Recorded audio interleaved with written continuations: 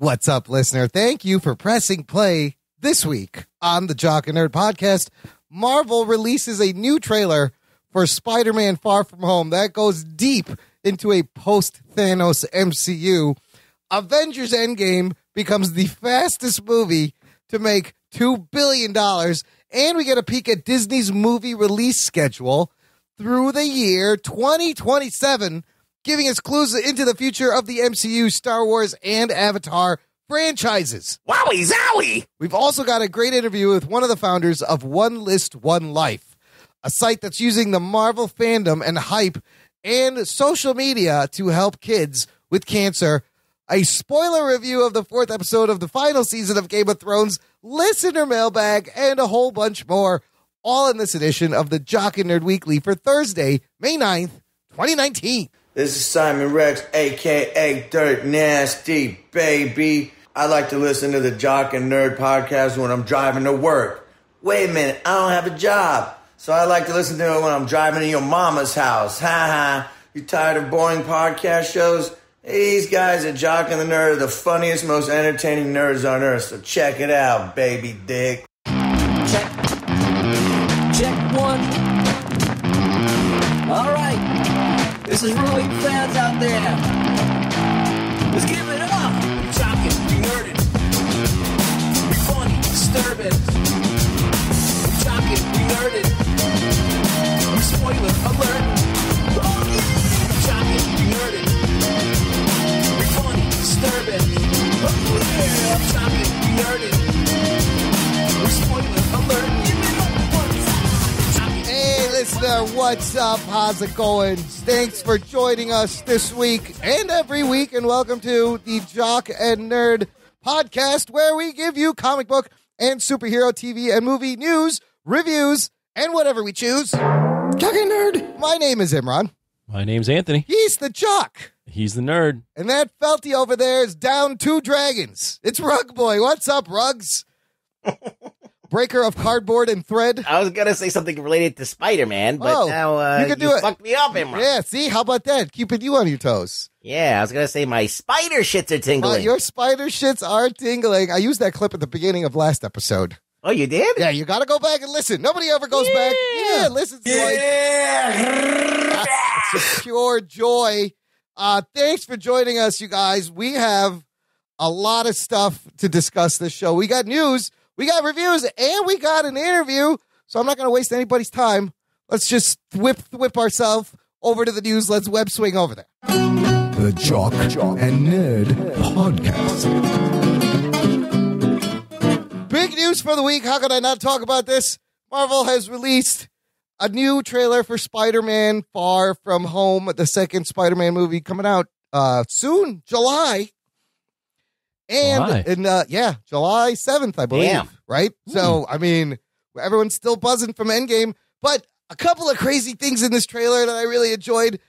Let's just start with the big hubbub, the big discussion. First of all, I've never seen a trailer that has a spoiler message for another movie before playing itself. That's new. Oh, shit. I heard that they didn't put it on some of them. Well, that brings me to my second point. This trailer got a lot of people upset. Oh, shut up. I understandably, I don't get it. The Russo brothers said May 6th, the spoiler embargo is going to be lifted for Avengers Endgame, which I thought was weird. I was like, why are directors being able to dictate? Clearly it was for this, because of this trailer, because it had a lot of post-Endgame world in the MCU. But Anthony, is it not possible that maybe you have not gotten around to seeing Endgame yet, and maybe you accidentally stumbled and watched this trailer that did not have the spoiler warning in front? Would that not make you a little bit upset? I mean, certainly it's possible. I don't know. The movie's been out. The movie's made a shit ton of money. Yes. They can assume that a lot of people have seen it. It's been a cultural moment for 2 weekends now. Absolutely. And if anything that came out from Marvel officially had the spoiler warning on it. So, Well, I don't have a lot of sympathy. It's like a dude who's complaining that you told him who won the Super Bowl the day after. Right. Yes, exactly. And it's ridiculous. Yes. Everybody who wanted to see the Super Bowl saw it. So fuck you. Like, you know what I mean? Like, yeah, there's going to be people watching it, you know, here on out. But those people are, if they don't see it the first 2 weeks, or I think it was actually more than 2 weeks. They opened it early, right? They opened it a couple days early. So it was like over 2 weeks out. So those people, if you haven't seen it then you're not really a fan enough to get pissed off. And if you are, then you should have gone to the movies. I had this similar situation at work where I was talking to somebody about Endgame, and then one of my coworkers goes, "Hey, it was this week. Hey, I haven't seen it yet." And I go, "Shit, it's been 2 weeks. What are you doing?" Like the embargo is way lifted. Yeah. Like, this is your own fault. I wasn't an ass and like spoiled anything, but I was just like, no, like there's no way you're gonna avoid spoilers anywhere. Well, look, just to cover our ass right now. Spoiler alert! All right, put your tweets away, you motherfuckers. Now, let me ask you this: what's a good rule here? I feel like 2 weeks for movies, 1 week for TV shows. Then all bets are off. Yeah, I think 2 weeks is. I think 2 weeks is fine. I think that if you're really a fan, you're going to see it the first week, either during the week, the Monday or Tuesday, Wednesday after. If you don't like to be in a crowded theater and you want to see it later, like you'll be able to get tickets that week. I just think you can't get upset if it gets spoiled after that. I love your Super Bowl analogy. This was almost like a global live event. Absolutely. Yeah. I think it's fair to be, 1 week out, go, hey, if I want, if you're in a room with people that you like and you can go, oh, has everyone here seen Endgame? Okay, cool. Yeah. And we can talk. If not, all right, we'll whisper, whatever. I know a guy who never goes to the movies because, like, it's just a pain in the ass. Like, he doesn't like to deal with people and all that stuff. And he even saw it. So it's like, if a guy that I know that never goes to the movies to see Endgame, then, it's like, I'm like, who's not seeing this that's really a fan? And that's the thing is I think those people are in the minority and you just can't, whatever. Like, the shit's going to happen. This movie's made so much money. Everybody and their goddamn grandmothers have seen it at this point. We used to live in a society was like, all right, you got to, keep up. But I think the fans were also relatively good at keeping spoilers away for 2 weeks. Like, I didn't see a lot of people being dicks and spoiling things online. Everyone was copacetic. Everyone had an understanding. We're moving to a place where people are being very conscious of being spoilery. Yeah. And I don't like to be spoiled, at all. But, like, I know I got to get to the movie, like, the first weekend because I know it's going to happen if I don't. Absolutely. So, like, I can only ask people, like, who haven't seen it before, it's dropped and been out a week to not be dicks. But after that, I'm like, I know at some point shit's going to be on TV. There might be a TV spot. Oh, they're showing whole scenes in TV spots now. For TV spots were immediately spoiling stuff right after the weekend. And toys have spoiled things before the movies even come out. Yes. I would also say, too, on Marvel and I guess Sony's part, this trailer, having seen it, we'll get into it later, but they're trying to parlay off the buzz around Endgame with this trailer, and this is the time to release it. If they release this trailer 3-4 weeks out, the buzz is really gone in terms of Endgame. So that's a good point. They're trying to spin it into another successful film. I'm sure if Kevin Feige had his complete say in this, like that first trailer wouldn't have come out, and this would have been the first trailer. But of course, Sony's like, no, this movie's coming out. We got to let people know. So the compromise I thought worked well. Anthony, now, what did you think of this second trailer? Now that we're really in post-Endgame MCU, it's 5 years later. Iron Man is definitely dead. People are remembering him. And you see him wearing the Iron Spider suit in the beginning in New York. What did you think overall? I mean, there's a lot of things to unpack. The first thing that comes to mind is this trailer is basically you're going to like this trailer if you're on board with this universe, Spider-Man. Yeah. You have to be on board with him. If you're not on board and you're like, it's not my Spider-Man, this is not the guy, there's no Uncle Ben stuff, he's worshiping Iron Man, they're talking about him being the next Iron Man, then this trailer's going to piss you off. So it really comes down to the fact of, are you on board with this version of Spider-Man? That's almost a little blasphemous, but are they really positioning him as the next Iron Man? I know. Isn't that insulting to Rhodey? Yes, I mean, I think it's just more like another black dude gets passed over again. It's like fucking fucked up. Oh shit! Rhodey's over in the corner goes, "Hey, what the fuck about me? What am I?" Yeah, I just think they're like, "Look, we need a hero in New York. That Iron Man's not there." Yeah, I mean, we'll see how it plays out. But Tony has a huge part in this guy's character. I love the Iron Man graffiti. I love that you see drawings of him in the back on the school wall. I love that it looks like Peter either took his sunglasses or what's his name? Happy Hogan gave him Tony's exact sunglasses from like Infinity War. The interesting comment I saw online, and I agree, is it just feels. I like the trailer. Yeah. It's completely fine. I'm on board with this version of Spider-Man, and we'll see how it plays out on film. It's just a trailer, but through three movie appearances in other films, and then his own film, and now this trailer, it just feels a little odd that his biggest influence is Tony, and there's literally nothing with Uncle Ben. Like that is not an overarching theme for this character. Nope, it's not. Look, I will acknowledge that initially this wasn't my Spider-Man, right? Everybody knows that. However, the movie, him playing Spider-Man in all these movies has started to grow on me. The first trailer was fun, but I got hyped by this trailer. Now that they're really digging into the multiverse, you see Quentin Beck's Mysterio costume looks amazing. The fishbowl head with the blue swirly, like it actually works. It's super comic booky, but I thought it looks pretty cool. What do you think of his costume in this one, Anthony? I mean, he looks great in terms of looking like Mysterio from the comics. If you would have told me that they would have adapted Mysterio, right, and made him look comic book accurate, I'd go impossible. That guy looks ridiculous. But I mean, the multiverse thing kind of makes sense. This opens up a wide array of possibilities as far as the Marvel moving forward. I do question if Mysterio is telling the truth. Yeah, I think, whenever you deal with Mysterio, yes, he's a bad guy, and all Mysterio stories, there's stuff that's never what it seems. Like, that's just classic Mysterio. He's an illusionist, right? Or some sort of... He was a special effects guy for movies originally, and but is he lying about... So there's a clip that Jake Gyllenhaal came on Ellen and played a clip from the movie. Where he says, "This is Earth 616, and I am from Earth 833. I was like, holy shit. So either he's not from that Earth or he's just using that to lie. His triangle magic is like different than the round Doctor Strange magic. So maybe he's from... It would make sense if there is a multiverse, because in Endgame, they say that the Infinity Stones protect the current timeline or universe or realm from different universes or different multiverses or different things invading. But now that they're all gone, because they returned all those time stones to their appropriate timelines, there are no time stones in this timeline of Endgame and all that. So it's quite possible that they can just go into multiverse stuff. It's always been a DC thing, but Marvel's had multiverse for Marvel's done it. Yeah, it's more popular with DC. Yeah. But yeah, again, Marvel's done it. For me, it's just a strange, and I'm not saying I don't like it. It's just different.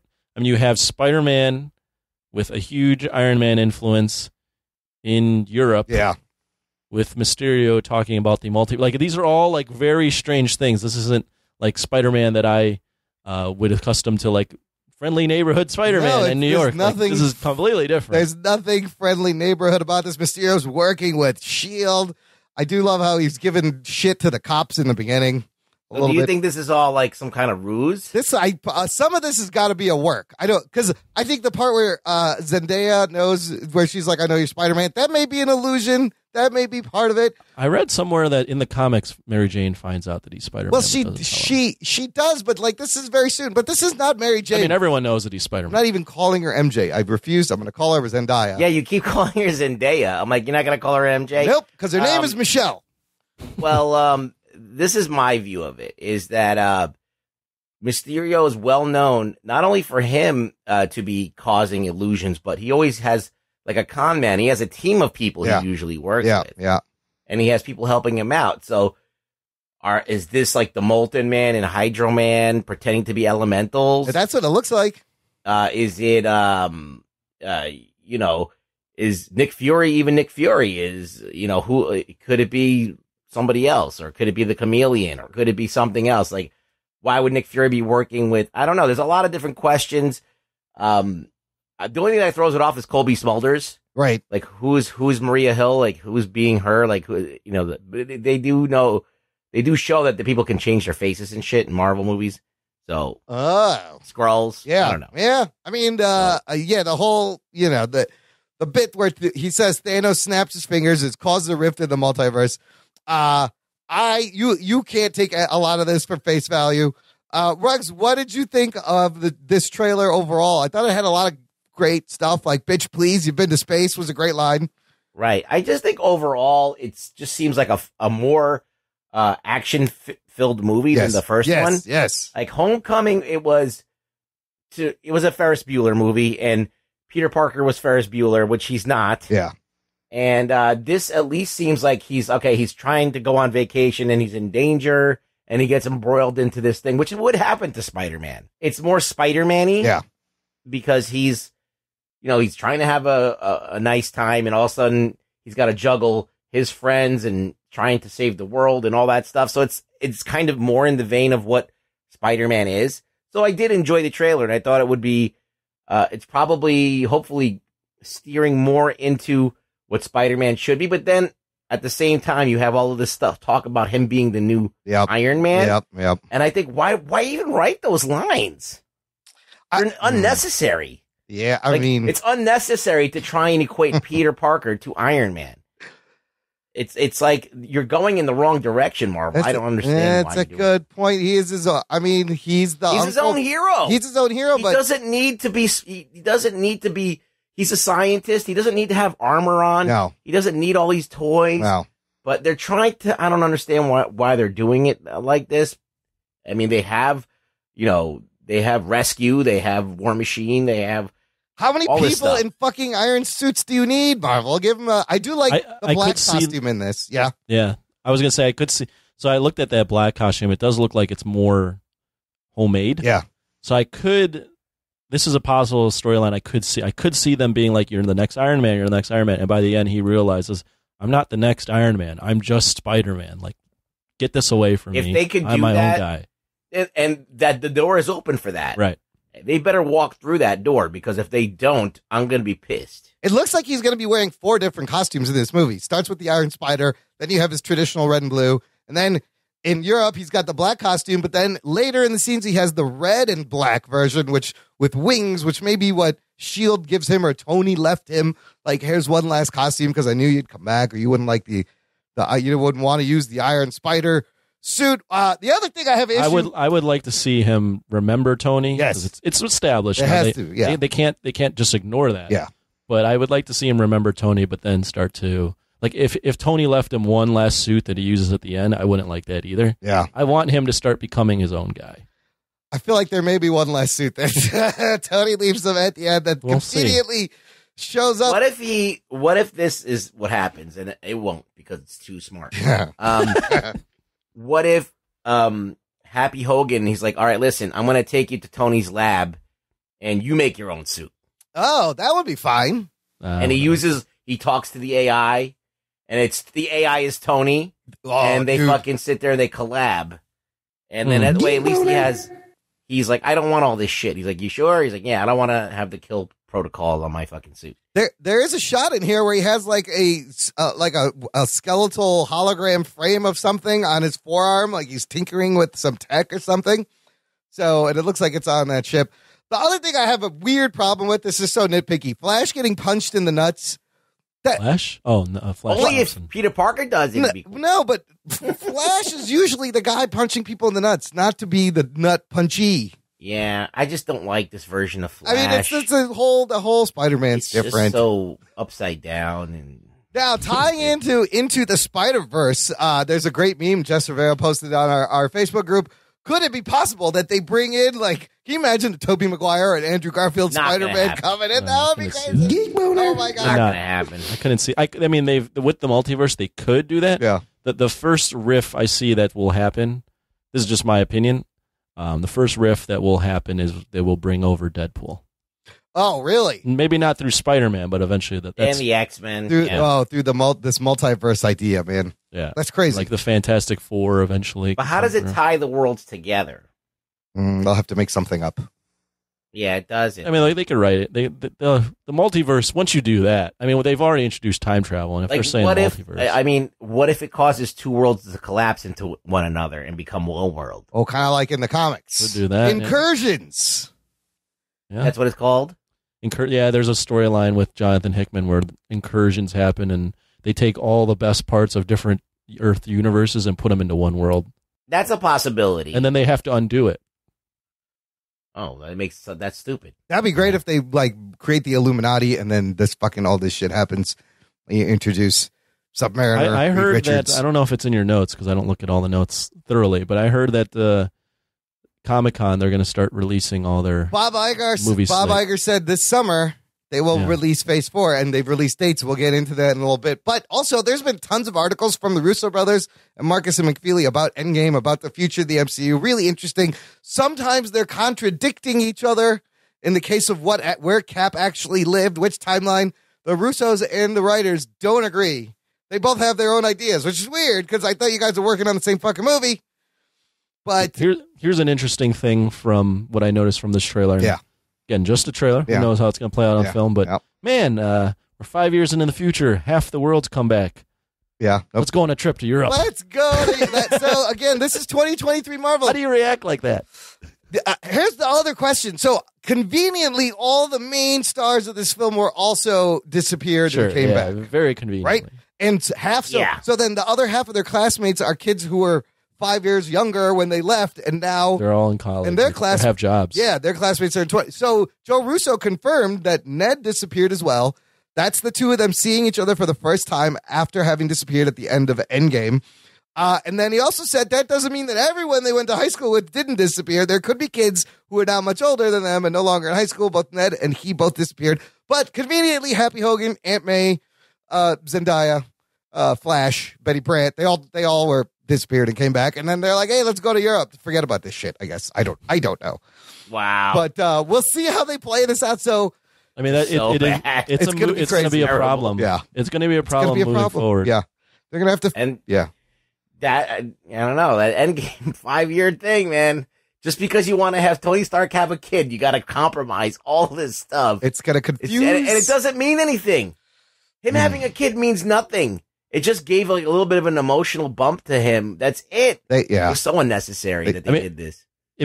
I think it means something, but it only means something to him. It only benefited that one character. Right. That he had a kid. It wasn't worth it to make all of this problem for that one kid to exist. Now they're going to have to write themselves out of this. It would have been worth it if that was actually the Endgame, as in the last film.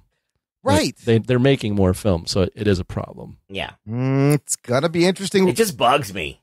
No, it's rough. It's a rough thing to accept moving forward. Rex, doesn't Mysterio look awesome, though? Come on. Got the fishbowl. Better than he should. Yeah, it looks fucking great. And again, as with all Spider-Man movies, there's like a middle-aged white guy that appears to be a friend and ends up being the bad guy.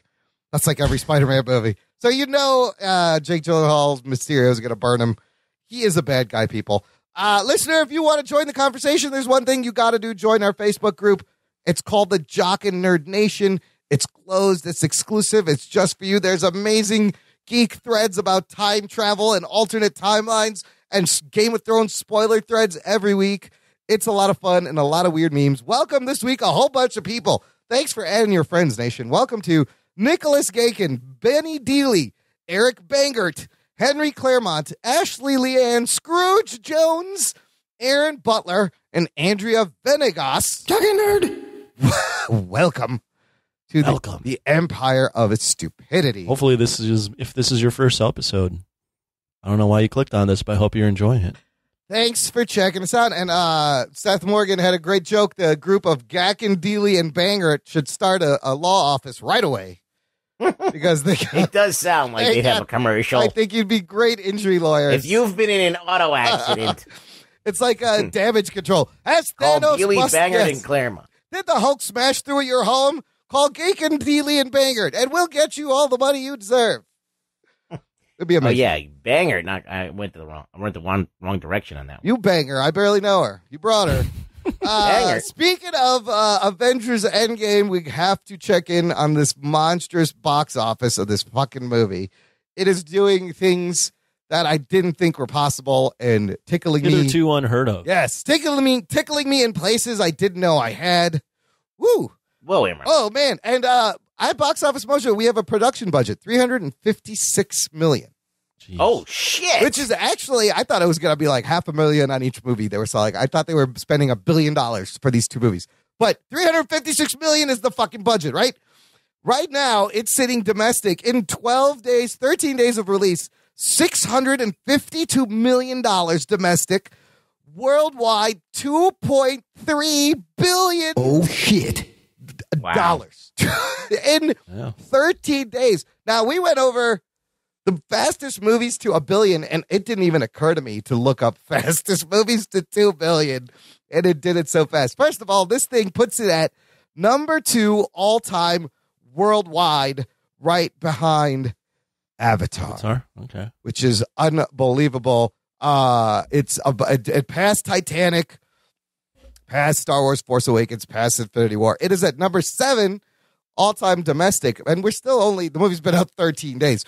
This is the fastest movie to $1 billion, fastest movie to $1.5 billion, and fastest movie to $2 billion. How fast? Well, it made $1 billion in 5 days. It made $1.5 billion in 8 days. And it made $2 billion in 11 days. Oh, shit. The next movie on the list is Avatar, which it took 47 days to make it to $2 billion. But there's a lot of reasons why. I want to get into that a little bit. But check this out. There are 5 movies that have grossed over $2 billion, and Zoe Saldana is in 3 of them. Wow. That's a pretty good track record. You want a $2 billion movie, you put Zoe Saldana in it. Might happen. So it's Avatar and the 2 Avengers movies. And the 2 Avengers movies, and then Force Awakens and Titanic is the 5 movies that have made $2 billion.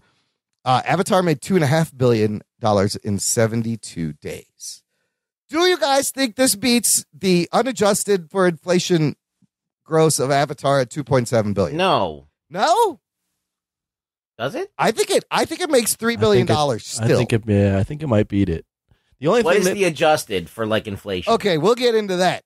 That's a completely different. Because it made 2.7 like in 2009, adjusted for inflation, it's over $3 billion. Oh, shit. Okay, yes. I think it could beat Avatar. It will.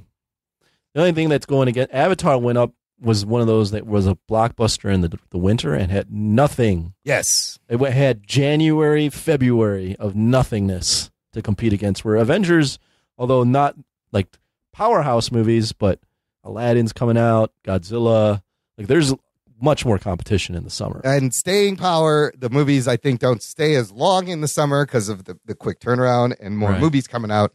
Right. Ruggs, I found this article from the Washington Post that made a lot of good points. Why Avengers Endgame will never really be bigger than Avatar. It may make more money now, but a couple of the big reasons tickets cost more now. You know, you got to adjust for inflation. Of course, yeah. The other thing that was different when Avatar came out is this movie came out globally day and date. That's unprecedented. That is a new thing. Avatar rolled out rolled out longer. Even Star Wars Force Awakens 3 years ago didn't open in China until 3 weeks later, right? Right. So this is all stretched out. And then inflation is a big deal. Also, Avatar had fewer screens. Yeah, I think that China has become more of a player since then. This is some amazing numbers here. Right now, China has been responsible for $576 million of the... I think Avatar was the movie to crack it, too. Yeah, of the 1.6 billion foreign Avatar in China, or Endgame made $576 million. Triple the $204 million Avatar took in there. But back in 2009, there were not that many movie theaters. In fact, it wasn't this open, huge movie market. There were whole towns and cities. This is crazy. Back then, 2009, China had just under 5,000 screens. Today, estimated 60,000 movie screens in China. Oh, shit. Topping the United States that has 41,000 movie screens. They have more fucking movie screens than we do. Well, if you want to play this game, though, I'm looking at Box Office Mojo online. Yeah. If you want to play the adjusted for ticket price inflation, now this is I'm only looking at, it looks like domestic here, but the all-timer is Gone with the Wind. Yes. Well, you're Gone with the Winds. You got probably... Which was in 1939. It made $200 million back then. Yes. Which is equivalent to $1.8 billion domestically. Adjusted, I think it's at like number 9. It's not worldwide, but domestic, it's at 35. And you're right. Right. You got things like The Sound of Music, The 10 Commandments. Right. I mean, if you want to play the adjusted for inflation game, then there'll be astronomical numbers. Yeah. Which, I mean, can any movie ever make $1 billion domestically? I don't think. Has that been? Well, it was done. Maybe with Avatar, almost got there. No, right? it wasn't. No. The closest was Star Wars. 900 so domestically. It was Star Wars at 936. So if you're Force Awakens, you're Endgame, you got 10 times more screens on which to play on in China, and the widest release ever. Is it that feat Avatar pulled off? Still is very impressive. I think considering I think that Endgame had been built up over 10 years. Yes. It had this whole new fandom that opened up for this thing, and now become religious rabid fans. There's conventions to support this, comic books, TV shows that support all of this stuff. James Cameron just had his balls. Yeah. And that was it. Yeah. And his idea of being an innovator in 3D technology using graphics. Everybody likes to shit on Avatar, but I mean, you got to give it credit where credit is due. He fucking made the most expensive practical movie and with True Lies, and he made fucking this movie Avatar, which is all CG, and now all the movies are done like this. So and all original side. I mean, original could be debated in terms of story, but original things. I would go original. I mean, not the story, but the IP, the characters. If you think about, the Na'vi and Terminator and Aliens, like all kind of not. This is not an adaptation. I remember watching Avatar back in 2009, and the reason I went out to see it was for two reasons. Number one, James Cameron was back. Yeah, I was like, if James Cameron is doing a big budget release, I have to go watch it. Absolutely. Number two, he was bringing back 3D, and he was like, the technology that I'm incorporating in this film with the 3D, it's a event that you have to see. Yeah. And I watched it in 3D, and I was like, oh shit, like I'm immersed in this world that he created. Like this lived up to the hype. So those were the two reasons I saw it, and then it ended up being a film that's easily palatable to anybody that watches movies. Yeah, because it's a story you've seen a million times. It's Pocahontas. It's but it's told in it's displayed in a way that's unique. That's 3D. That's what got me too. And I remember the 3D was amazing. 3D was a huge marketing thing. Yes, and it was amazing for the time. And now you see a lot of these movies doing that. And I think since it was even now, like compared to now, like, he did a way better. Yeah. Like. He actually was thinking of incorporating the 3D, whereas a lot of these movies are adding 3D. You felt in it, like it was around you instead of things being thrown at you. Right. It was nuanced. World building. Yes, the world building was great. The fact that he invented fucking plants for this planet. Like, you didn't have to do that. Right. You really didn't have to invent plants. I'm curious if he could ever, I mean, now that Disney is owning Avatar, yes. They're going to put their weight behind it. And now, you see James Cameron making nice with Disney. Did you see that? Yeah, when he was bashing the Marvel universe, and then he put out that thing showing them sink the Titanic. But that changes things. When your boss changes, you know who to kiss. He knows who's signing his fucking paychecks now. I'm over here now. Oh, good job. Right. Thank you. Yes, I love. Well, these listen, movies. like James Cameron, he was shooting, threes all the time. Nobody in his way. Nobody swatting at him. There's no one going to get near him. Now he's got a lot of competition. Yep. He's got to step his game up. So I still think he's the one to bring back original sci-fi content, blockbuster style. I was going to add that we'll get into this release schedule, but Disney's banking on him to. Oh yeah. He's a big part of their future in terms of making money, like making billions of dollars. He's one of their anchor. pillars now. He's going to be an anchor. Before it is literally Marvel films, Star Wars films, and Disney live action. Pixar, and now James Cameron. Avatar. Like, that's what they're banking on. And that's billions and billions of that's all billions dollar franchise coming in. Before we get to that, it's a great story. One last side note. Do you want to know how much Robert Downey Jr. got paid for Infinity War? Why don't you guys guess? I'll let you know this. He made a back end deal, which sounds hot. Geek boner. Not what you think it is. Downey, play the Chaz clip. Their bottom is very weak. Back end deal Downey receives from the Avengers movie. Considering that, how much? What's your estimate, Ruggs? What'd you say? $30 million. Hey, Anthony? $100 million. Oh shit! You've both underbid and overbid. Anthony's closer. $75 million. Sources say he grows for Infinity War that made $2 billion. $75 million for a fucking.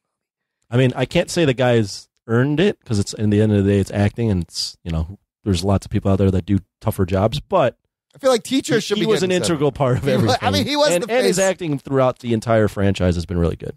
I feel like if you have to do something ridiculous to make a movie work, like wear ridiculous makeup, like be in 6 hours of makeup every day, you should, but if you just show up and like just act like an asshole on a green screen. And a lot of times they just need his face to put him in the fucking helmet. Like, what are you really doing? I mean, not that Robert Downey Jr. is an asshole, but Tony Stark acts like an asshole. But he is the franchise. He nailed the character. He's really the reason this has gotten so big.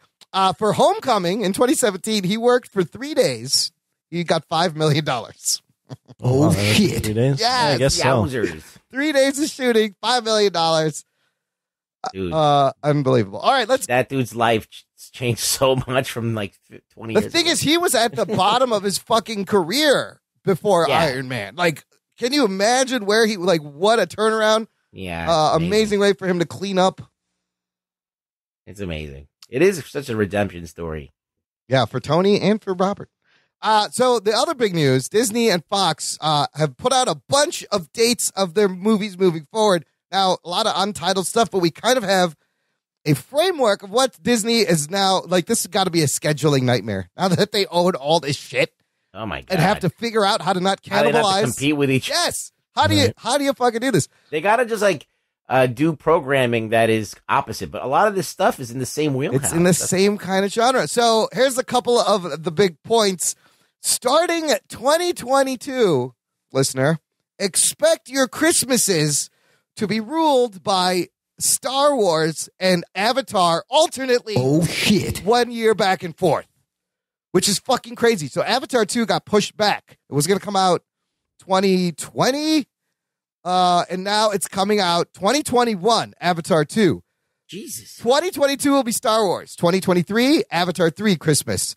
Then Star Wars, then Avatar 4, then Star Wars, then 2027, Avatar 5, December. So for the next almost decade, you guys, it's going to be nothing but fucking Star Wars and Avatar back. And they're not really competing. Why are you saying just those two movies? Wait, I'm gonna MCU movies. I'm gonna start. What about Stuber? I'm Stuber. Who's Stuber? What about but there's a Bob's. That caught my eye. There's a Bob's Burgers movies too. I'm just starting there with their Christmas releases, which we know makes a lot of money. The other thing is this Avatar sequel 12 years later comes out. I mean, I was thinking about this, so real quick on Avatar. There isn't really anyone asking for Avatar sequels. Let's be honest. There's no need for it. There's no need for them, but, and I was like, why are they doing this? Other than to make money, like, this seems stupid. But James Cameron is the king of making sequels to movies way later. Like, Terminator 1 and Terminator 2 had an 8-year gap or something like that. Yeah. And he made a sequel to Alien like 6 or 7 years later. And his sequel movies are always fucking amazing. Really good. Yeah. His sequels are arguably better than the originals. Absolutely. In terms of Terminator and Aliens, like they're amazing sequels. Like, so if there's anyone to pull it off, it's him. It's him. If he's going underwater, if he's showing us new worlds. It's so odd that sequel's coming out 13 years later. 13 years later. In this era, when sequels come out 2 to 3 years later. So, yeah. It is very odd, but who knows? It could be good. And I think it's going to be not in a regular kind of sequel that we think about. It's more like a continuation of this idea of avatars, like of being able to become something and in another world. Maybe, it's like a loose sequel. Well, he may start to serialize it too, with seeing what the Marvel movies are doing. The fact that he has 5 of them. How much money are you spending on it? It's billions of dollars. That, but like, how? What? What could? Where is there 4 more stories coming from? How old am I going to be in 2027? I can't even fucking do the math. Will I even want to see this? I don't know. What about the fact that we are getting 3 more Star Wars movies, a new trilogy? I don't know if it's going to be. Is that my friend Erwin brought 12, this up? I don't know. Is this the Rian Johnson? Is it that, or is it the Game of Thrones guys? We don't know. They both have trilogies. I hope it's the Game of Thrones guys, not the Rian Johnson guys. One, maybe. But Star Wars ain't going anywhere either, and at least they're given a year break in between, which should help. New Mutants push back again. Oh, fuck that. Yeah. That movie's never. The movie's still coming out at some point. Now, here's the big here's the big deal regarding the MCU movies. Because, look, Endgame made $2 billion, but can they really reproduce this? This took 11 years of slowly building this up. I don't see how you reproduce this unless you start again slow and small and build this up for another 10 years to get this hype. But 8 untitled MCU movies on the schedule, 2 in 2020, 3 in 2021, and 3 in 2022. And I think we can largely guess what most of these are going to be and get a good look at what's coming. I think you can do this, but like we can guess what they are. There's always going to be sequels to things that already came out, like Captain Marvel and shit like that, right? Yeah. Mm-hmm. What else? I think that's a given. I think right? 2020, the 2 movies we're getting is going to be Black Widow and The Eternals. I think you can pretty much bank on that. They're both ramping up production on these movies. After that, I'm not sure. Really? I mean, you can go Black Panther. Well, I just don't know what order they would do them. Yeah. Captain Marvel, Guardians. Those are all getting stuff. Shang-Chi is a thing. So that's 5 that we've nailed right there. I don't think we're going to see any Fantastic And how many more are there? There's 8? Yeah, or there's 7? 8. There's 8 slots. I think that they're going to go for space stuff because the thing is like, if you have everything on Earth, then it can get sloppy, right? Yeah. But if you do something either that is out in outer space where it's galaxies away, you can do whatever you want. Absolutely. You know what I mean? So they can do Silver Surfer. They can do shit like that. I mean, they got us used to like grounded superhero movies and slowly moved us into the cosmic, into the multiverse, into the crazy things. And I think that's where it's going to head with the Eternals and just get bigger and just wackier. Now we have multiverses and the quantum realm and Celestials. But so? Well, what do you want to see, Imran? I don't know. Here's my question. 2020 comes around. I don't know. He just completely sidestepped. I'm trying to think. What do I feel about? Look, 2020. It's probably going to be Black Widow and the Eternals for 2020, and a whole bunch of Disney Plus shows. I don't know how. That's kind of. I don't know. Is that exciting? I don't really know. I don't feel that excited. I feel like, and this is going to sound like really shitty, but I'm just still like, we should just spin the wheel of things that they haven't exploited yet. So, Okay. They're going to try and cover all their bases. Marvel's not stupid. Yeah. They're going to try and go for every market that's been neglected. Sure. So, who knows what they're going to call out, but they're definitely been doing these event movies, getting people involved using social media, making things happen like with hype. That's just more than just a superhero movie. It becomes something. So I think there's still a lot of room for people to be represented. There's still got a lot of room to make events out of things. And I think Marvel's going to capitalize that. They've been doing nothing but winning with that strategy. So, I mean, the movies aren't so much of a fatiguing thing for me, but thinking about all the TV shows that are now going to be Feige produced, because I know you keep holding on to the fact that Agents of S.H.I.E.L.D. is part of it. It's not. It's not. You're right. It's pretty much been confirmed that it's not. But the Feige stuff seems like it's going to be an integral part of all this stuff. Yeah. And I feel I'm already a little overwhelmed by trying to follow saturated with it. Yeah. I mean, what do they have? 4 shows? I think 3 or 4. They got WandaVision. They got Loki show. They got Falcon and Winter Soldier. Which may be like him figuring out how to be Captain America.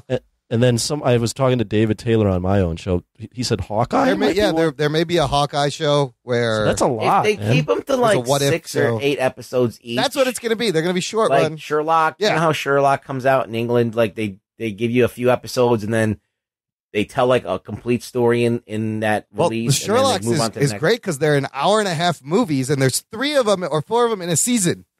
Yeah, and it's so satisfying. Yeah, they basically They tell you it's basically a giant movie that they split into 3 parts, and it works. It works so well.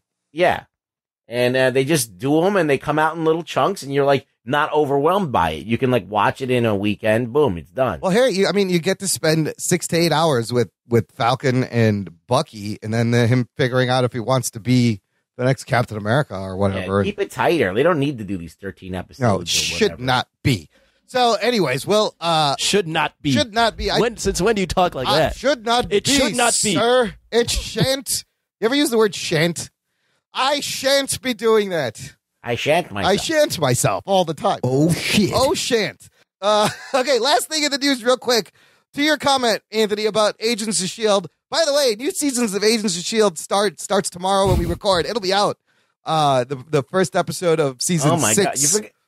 Did you mention that the whole Ghost Rider thing was happening? This is what I want to get to. Disney has announced that coming to Hulu will be a Ghost Rider and Hellstrom TV show. And then we got further details that Gabriel Luna. They're separate shows, or are they together? I think they're 2 shows, and they're going to set up their, what's it called? What's a Hellstrom? Hellstrom is like their version of Hellblazer, which is John Constantine. Oh, a guy who's DC. I see. Hellstrom is Satan's son. He has the pentagram on his chest, and he deals with demons and shit. Okay. Sounds very familiar to John Constantine. It is totally, Damon Hellstrom is there, John Constantine. Gabriel Luna, who played Robbie Reyes, Ghost Rider in Agents of S.H.I.E.L.D., apparently is coming back, but he's saying this is not the same character from Agents of S.H.I.E.L.D. It's going to be, fuck that. We're starting over. This is a new iteration. He was good. He was very good. I'm glad to see him back. But, Anthony, to further evidence of what you said, the showrunners of Agents of S.H.I.E.L.D. are like, yeah, we're not really going to be dealing with the snap or anything over here, so they need to give him a motorcycle. I can't. The Agents of S.H.I.E.L.D., they're like, we filmed it. We don't know what was going to happen, so there's, Yeah, it's not a thing. I think they should give him a motorcycle. It shouldn't be Ghost Driver. He's Ghost a rider.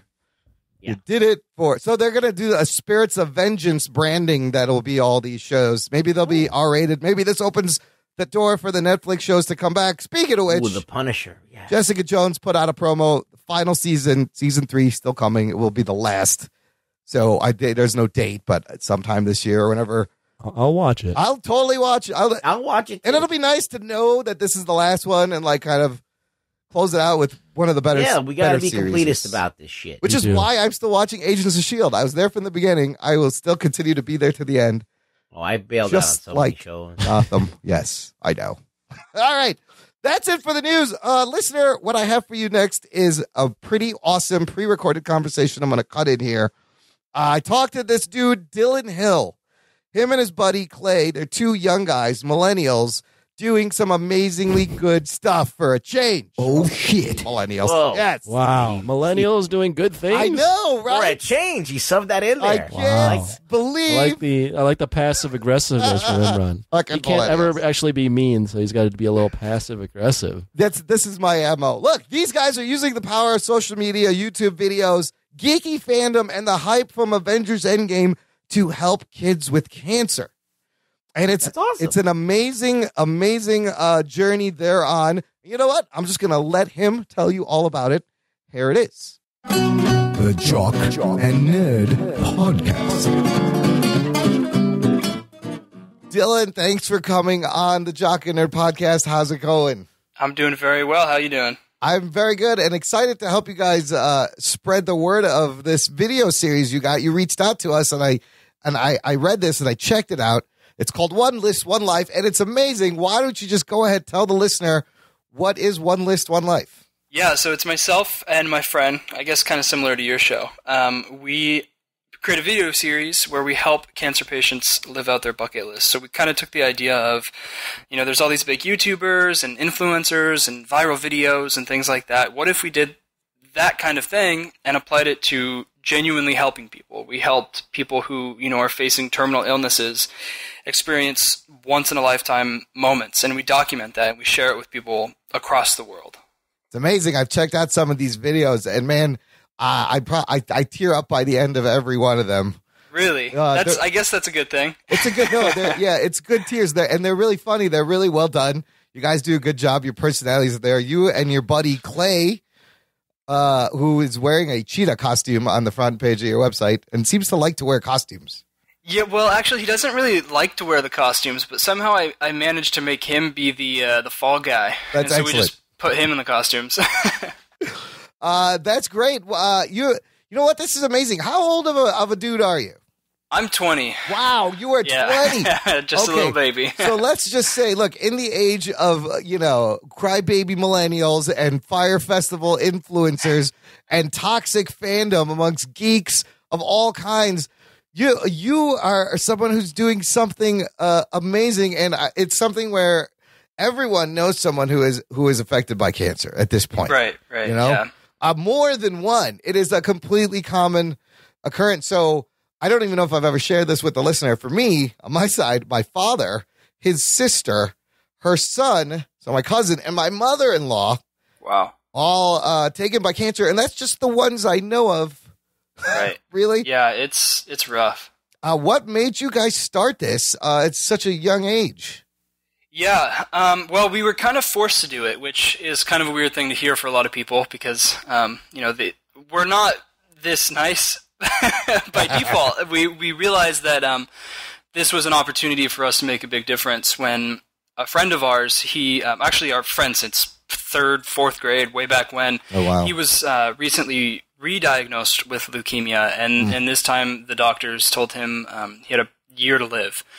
And we spent a lot of time talking, and eventually I basically just came to the conclusion, you know what, if we do have a year, we're going to make that year count. And so I dropped out of college, and him and I, we started posting these videos, and we said, basically, hey, Internet, we have a bucket list of, started off with 50, moved to 100, things that we want to accomplish in this next year. Can you help us? And that video, the first video we posted, went super duper viral across all the different social medias. At this point, that story has like over 100 million views, just ridiculously viral. We were able to do some really incredible things. So essentially, we were able to do like celebrity type things. So we got a shout out from The Rock. We met Danny DeVito. Wow. But we were also able to do some really random things. At one point, we were doing backflips in helicopters. We got a giant check. We handed out food to strangers at like red lights. It's a really silly thing. Yeah. We did some really cool stuff. Like we went to SpaceX. Just a whole bunch of stuff. It's hard to think of specific examples. But really, the most incredible moment was when we sort of planned on crossing number 4 off of our bucket list, which was to break a world record. And we actually decided to try and break the world record for the most bone marrow donor signups. Wow, okay. And this whole time we were documenting this entire experience. So anytime we had an idea, we'd say it, and then it would come to fruition, and we'd do it. And our community was there the entire time. But for this, we said, hey guys, we need you to register to be a bone marrow donor, which for people who aren't familiar, that's essentially a surgery. It's not a super complicated surgery, but a surgery nonetheless. Yeah.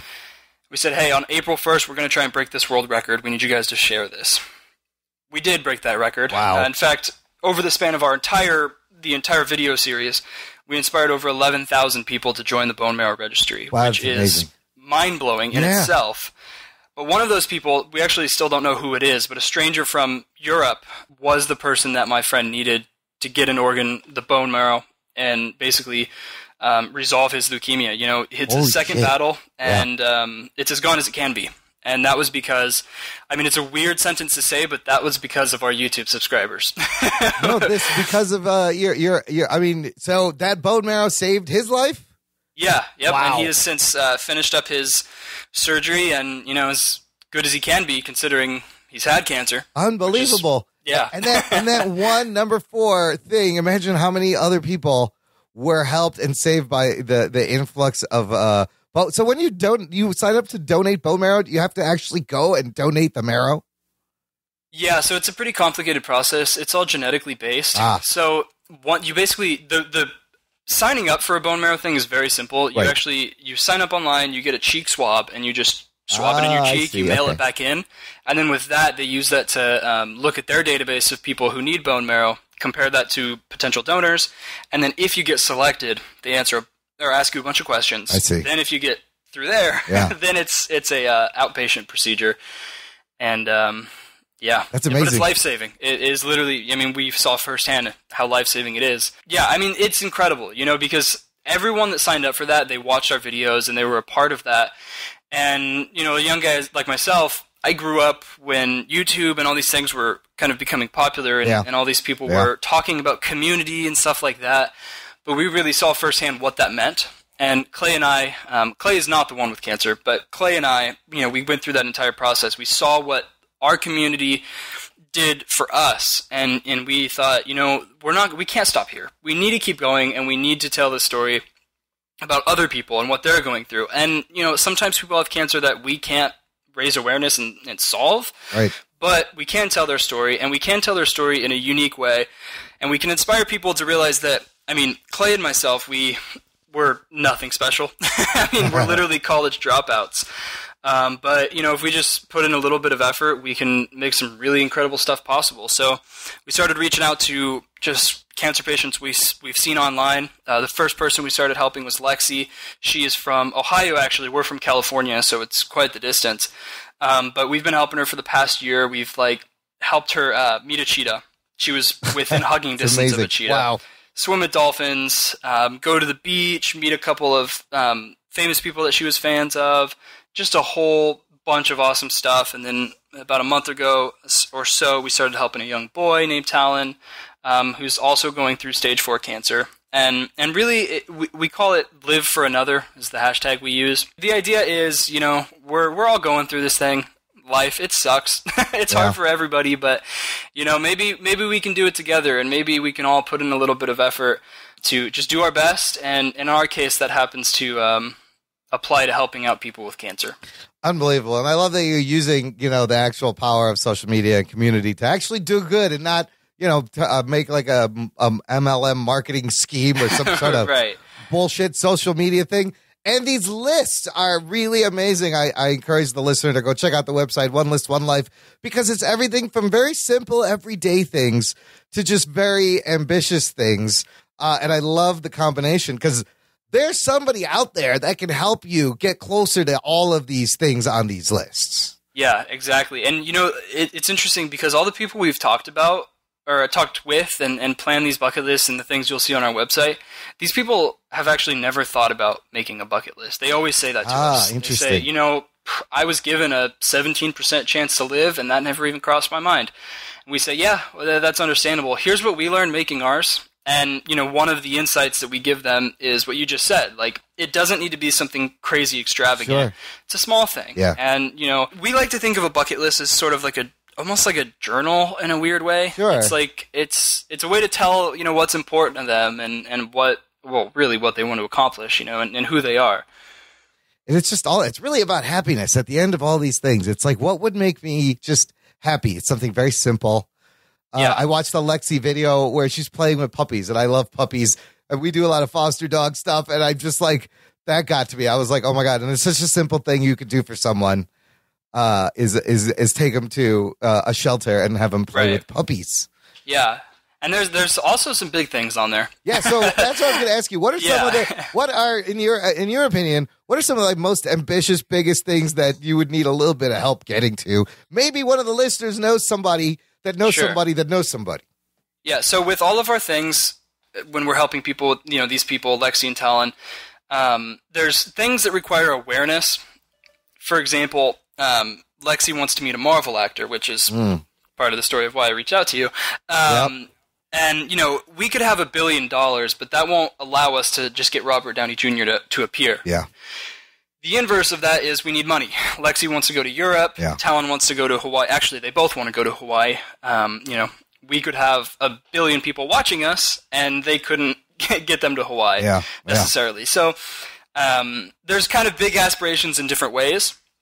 The one that we've really been focusing on a lot recently for Lexi was to help her meet a Marvel actor. I mean, Avengers Endgame came out, so we thought it was topical. Yeah. One of the things we tried back in August of last year, we tried to watch every single Marvel movie. At the time, I think it was 19 or so. Yeah, I see that on her list. How'd that go? The event itself was awesome. Yeah. All our viewers came out and watched. We sat on a couch for 48 hours straight. It was rough, but it was lots of fun. Yeah.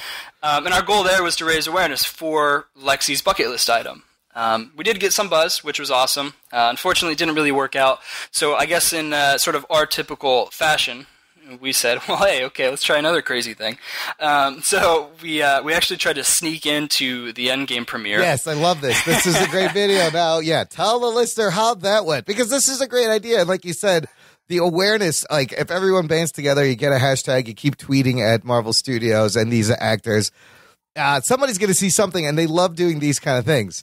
Yeah. So the awareness is important. So how close did you get to this premiere there, Dylan? I'm about 75% sure Bradley Cooper walked right by me. Oh, nice. That's awesome. We had gotten past security, which really wasn't that hard. That sounds way more dramatic than it was. We had the fancy tuxes and stuff, so it kind of looked like we belonged. The hard part then was trying to get onto the red carpet. Yeah. That's kind of where we got held up, and we kind of stumbled over our words because we were freaking out so much, and I think they realized that we definitely did not belong there, and then they kicked us out, and it was funny. That's pretty close. That's pretty damn close, though. We were about a curtain away. Actually, they were on the other side of a curtain was the red carpet, so we were very close. That's amazing. And the other thing I really love about your videos is the transparency, the honesty. Like, you guys have these goals, and sometimes you may not hit them, which is fine. It's life. Things happen, but you're very honest, but you tried. It's got to start somewhere. I can see the effort. It's amazing, which leads to the next thing you got buzz about is renting out an entire theater to play for Avengers Endgame for cancer patients. Tell us about that. Yeah, well, all these sort of Marvel-related things have been really to help Lexi's and to generate buzz and get awareness. This one in particular, Clay and I do this thing. It's actually kind of a problem. Anytime we're alone in a car together, we come up with crazy ideas. And this is one of the ideas. We were thinking, okay, how can we try again to get Marvel's attention? Yeah. At one point, we were planning on getting tattoos on our butts. That's a whole nother story. Oh, that could work. But eventually, we came to the conclusion of, hey, what if, we did the same thing, trying to, get awareness for Lexi's bucket list, but at the same time, we helped other people nearby. And so we reached out to a bunch of movie theaters, and we basically said, hey, can we rent out a theater, for Endgame, the most anticipated movie of all time? Can you let us just, get a screening? And so really the planning process was just a matter of sending emails and then paying for it, which wasn't very exciting in itself. But kind of along the thing you had just mentioned of, being honest, we weren't able to get that many people to show up, which is it's really interesting. And I think part of when we're telling our stories is the fact that, like you said, it's okay to fail, and we mess up a lot. Yeah. And like I said before, we're stupid. Like we don't know what we're doing, but you know what? We're trying. And even if we didn't get that entire theater booked full of cancer patients, we had a family there. There was a young boy who was going through cancer, and he got 3 hours of freedom, of what he's been going through. And so it's our experience. We really try and articulate that helping these people is a really high, it's the top of the roller coaster. Yeah. It's an incredible experience to see these people so happy. But the truth is, it's just Clay and myself, and we work very, very hard to make these things possible. And we've seen a lot of failure, and we've cried a lot, and while we have those really highs, there's a lot of lows in the background, and it's kind of the same way with cancer. Like Lexi's going through her own up and down. She's playing with these puppies, super happy, but the reality is, she still has a hole in her chest for where she gets her chemo. We're just trying to be honest. I think not a lot of people are honest on social media. And we try to be. I don't know if it's a good idea or not, but sometimes we say, hey, we feel really sad right now, and we let you guys down, and it was suckish, but we're gonna try again next week. It's amazing. That's the way to do it. It's something I really connected with. Is you just got, people can spot a fake. You got to be real. And listen, that if one kid showed up for the movie, you made a difference. That's all. It really would have taken, and it's such an amazing idea. And look, there was you forwarded me the article at comicbook.com. I know you got some other press. Hopefully this gets some momentum. We are going to do what we can to keep tweeting this out and trying to get their attention. You guys are doing this full time. You mentioned you dropped out of college. Is this a full time gig? This is our full time. So actually, people help us out on our site. Basically, it's like Patreon, but it's on our site. Right. Sure. And people help us out there, but actually we don't use any of that money for ourselves. We use it all for the cancer patients. Wow. And so the other side of it is us just doing freelance stuff to get this to a level where it is a little bit more sustainable. And I think that's part of the honesty factor is this is really, really hard. We're full-time YouTubers, which is really a bad career choice, but we're working really hard. You could just get stupid PewDiePie money. That's the thing is the sponsors will come out for a guy, trashing video games, but when somebody's actually trying to make a difference, it's a little bit of a tougher climb. But you guys just started. It takes time, and I think you're getting some momentum. And this just really spoke to me. Like, what and you guys seem so young. What an amazing cause. And like I said, I've been affected with cancer too. So this Meet Any Marvel Actor, I'm almost feeling like I want to make it a mission of ours to help you guys, to help Lexi meet a Marvel actor. Because I don't think it's really entirely that out of, it should be attainable, this. Yeah, I mean, really, like when we had met, when we were helping our friend, we had met Danny DeVito, which is a pretty big name. That's crazy. Right? What was he like? It was very interesting. We had breakfast with him. Oh my god! Breakfast with DeVito. It's great. Sort of a summary is at one point he accidentally put hot sauce on his toast instead of jelly, which kind of summarizes the morning. God, that's DeVito. It was very interesting. Yeah. But that became possible because some really normal person had tweeted at the crew or the cast and crew of Always Sunny. Yeah. This person didn't have thousands of followers. I think they had like 200, and they just sent out a tweet. Yeah. And it's just a matter of if everybody does that, maybe one person will see it, and maybe it'll happen. Same thing, when we had got the shout out from The Rock, it's because he got tweeted at. And that's kind of what we're all about. The most common thing we say in our videos is, hey, can you tweet this at this person to make this possible? Because that's a lot. You can. Yeah. And sometimes it just takes that one tweet. And I hope the listener is taking notes and will follow through, because that is not hard. That's a little bit of time from a bunch of people. And all of a sudden, they're going to be like, well, what is this? And investigate. How can this is amazing. How can the listeners help? What can we do from our end to help you guys out? Yeah, I think anybody that's listening can go check us out on YouTube, One List, One Life. Right there, going back to the whole tweet idea, people watching this, people being a part of this is really a group effort. And just having people there commenting on the videos, and there's been a lot of times that we've wanted to give up and that we're frustrated, but then we get a comment saying, hey guys, don't give up. And as much as people are inspired by us, we're inspired by them, and YouTube's a good place to kind of get involved with that. If people really want to get involved, they can head over to our website, and we have some basically levels there where they can, contribute monthly and get free t-shirts, and we can become pen pals, that sort of thing. And I think there's a whole bunch of different ways to help. It's just a matter of, how much is each individual person willing to give, and at the very least, we'd love to have another subscriber. Wait, there's positive comments on YouTube? It's actually really interesting. Yeah, we get tons. Very, very rarely do we get negative comments. And usually when we get negative comments, they're usually something like, hey guys, this video wasn't as good as your other ones. I'd recommend you do this. So it's like cool. Constructive criticism. That's great. You want that? Yeah.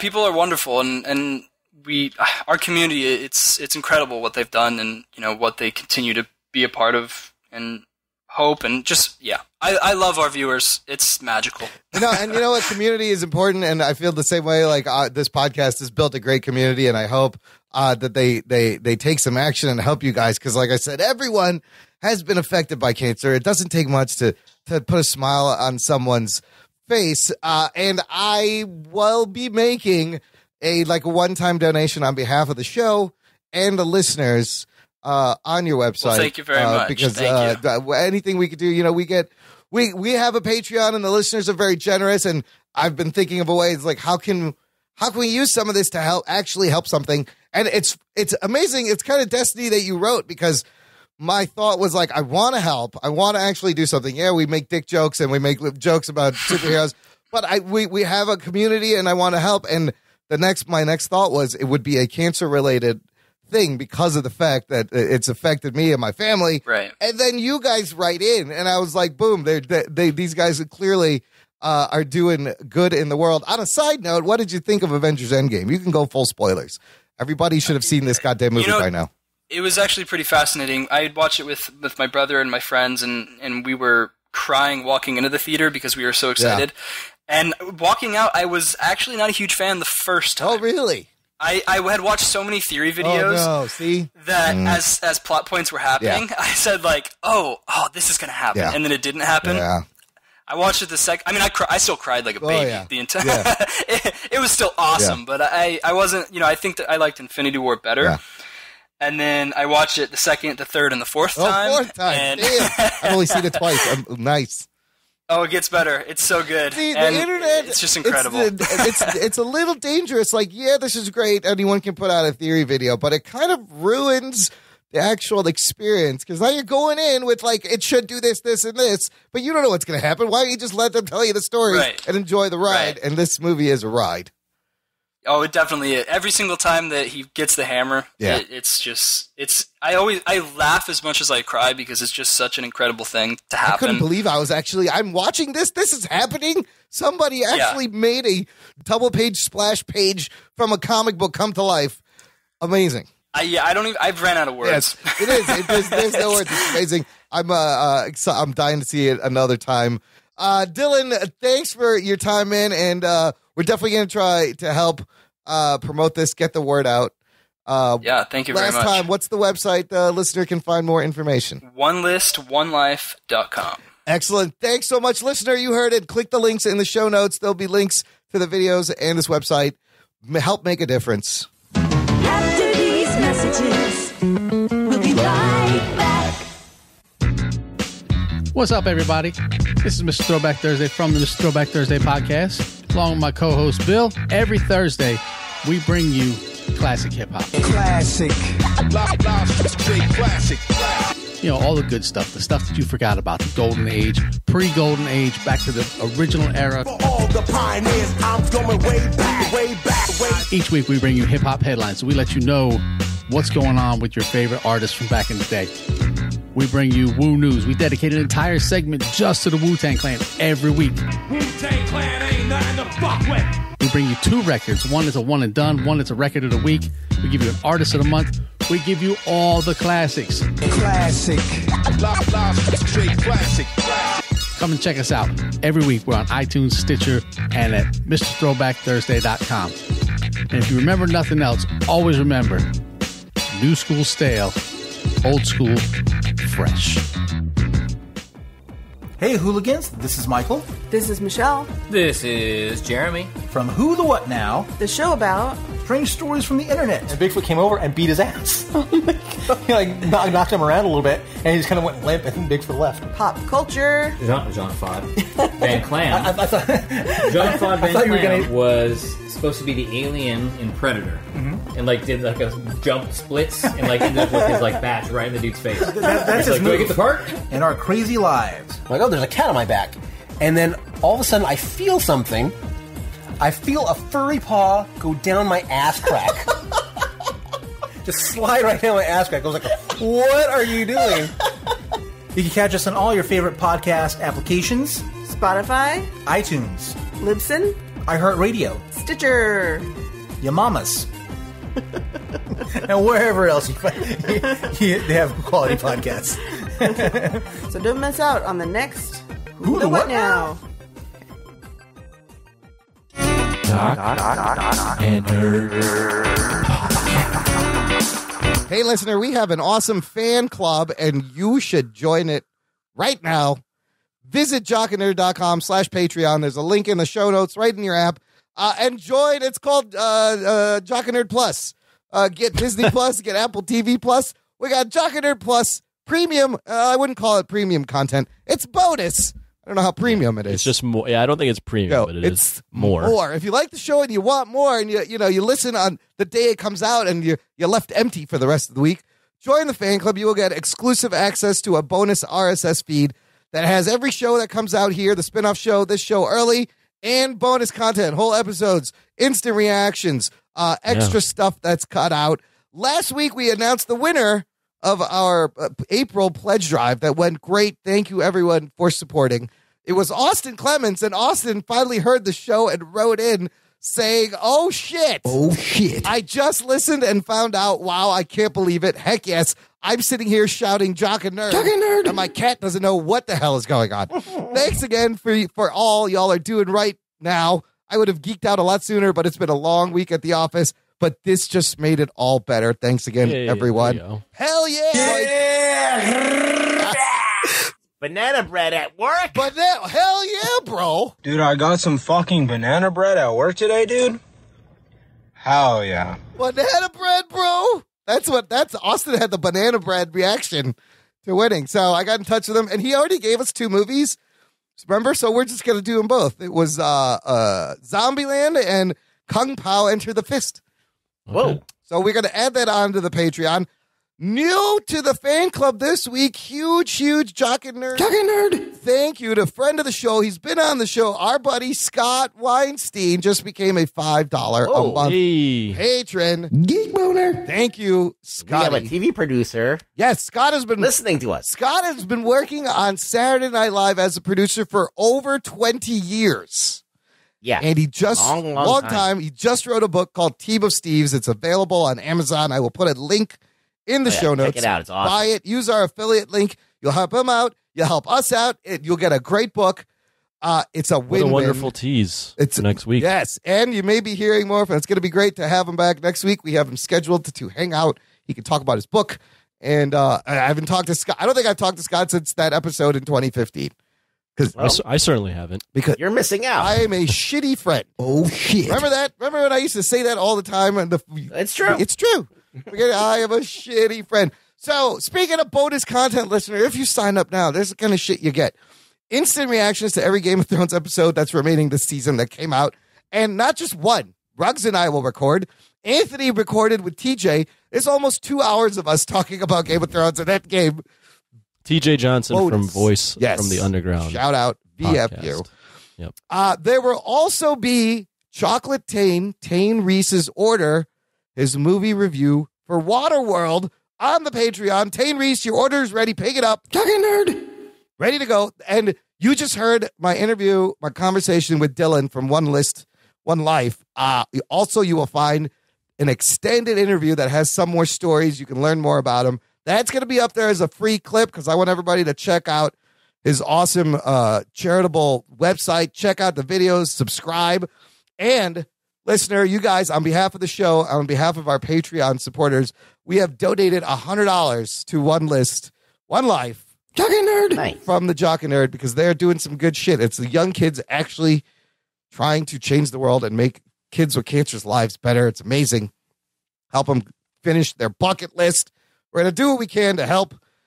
Okay. Yeah, we're doing our job. Everyone's doing their job. Before we get into Game of Thrones, I just want to quickly shout out 2 things, since it's not in the notes. My spinoff show this past week was with David Taylor II. Yes. I think it's a really interesting conversation. He is a wordsmith. I mean, he writes children's books, comics, music, songs, all sorts of stuff. He's a really interesting dude, really spiritual dude. So I think that was a really interesting conversation about race relations and comics and all sorts of things. So I had him on this past week. Hopefully you guys check that out. And then teasing for next week. Yeah. Jock Talk is making it back, its return to the spinoff show with Chaz Hubbard. So I'm going to have Chaz on. I'm pumped. Yeah, me too. Right on. Long form Jock Talk. Yeah. That's good. Check out it all. A lot of content on that Patreon. This is all. Yeah, you get early access to the Jock Talks. Yes. Or not Jock Talks when we were doing them, but spinoff show, Jock and Nerd Nation. A lot of content in this feed. A lot more content in the Patreon feed, jockandnerd.com/Patreon. Sign up today. Okay, we are continuing with our 1 week late Game of Thrones Season 8 reviews. This time, Episode 4, The Last of the Starks. Here's the Night King. Hey everybody, how are you? What's up? Vladimir Fudjik, the Night King of Game of Thrones here. Now sit back, relax, and enjoy the Jock and Nerd. Game of Thrones Season 8, Episode 4. Enjoy the last season, because this will be one of the best seasons ever. Strap yourselves in, you fucks. Spoiler time. Episode 4, Last of the Starks. He recorded, did he re-record every clip, or did he just say episode 4, episode 5? Yes, he said all the episodes, and then I cut it up into 6 clips of him saying every, right? Really good use of cameo. Thank you, Santa Claus, for getting that one. Yes. The Night King, by the way, has been tweeting a lot of spoilery shit once he was out of the show after episode 3. I don't know if you noticed. Because I don't think he gives a fuck anymore. He's done, obviously. Yeah, they can't fire him. What are they going to do, fire him? He's tweeting out all this shit. I don't know if... Maybe he has an NDA that he didn't sign. He can't sign. He's like, I'm the Night King. I don't sign anything. Anthony, let's start with you this time. Episode 4, It starts with them mourning their dead. There's a party. Stuff happens, and then all the pieces end up at the end for the big show off of former Sarah Connors going for the throne. you guys figured Lena Headey and Emilia Clarke both played Sarah Connor. That's right. On different things. And now they're finally going to terminating each other now. What do you think overall of this episode, and what do you think of the direction the show is this season so far? I'm aware there's these. I think these last 2 episodes got the lowest scores on Rotten Tomatoes. It's been getting divisive. Yeah.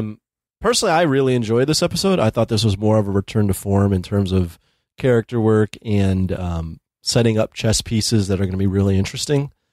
I enjoyed, seeing the strife that Daenerys has, and I can relate to that. Or I can sympathize with the fact that, she's had this destiny her entire life, and it's just been pulled. The rug's been pulled out from under, and she's desperate. She's at this point. Suffered a lot of loss recently. All of a sudden, loss after loss. After loss. It's very relatable to be. So you think that this is your life's dream, and then you realize that not only is it not your dream, it's someone else has a better claim to it. You're like, I'd be really upset about that.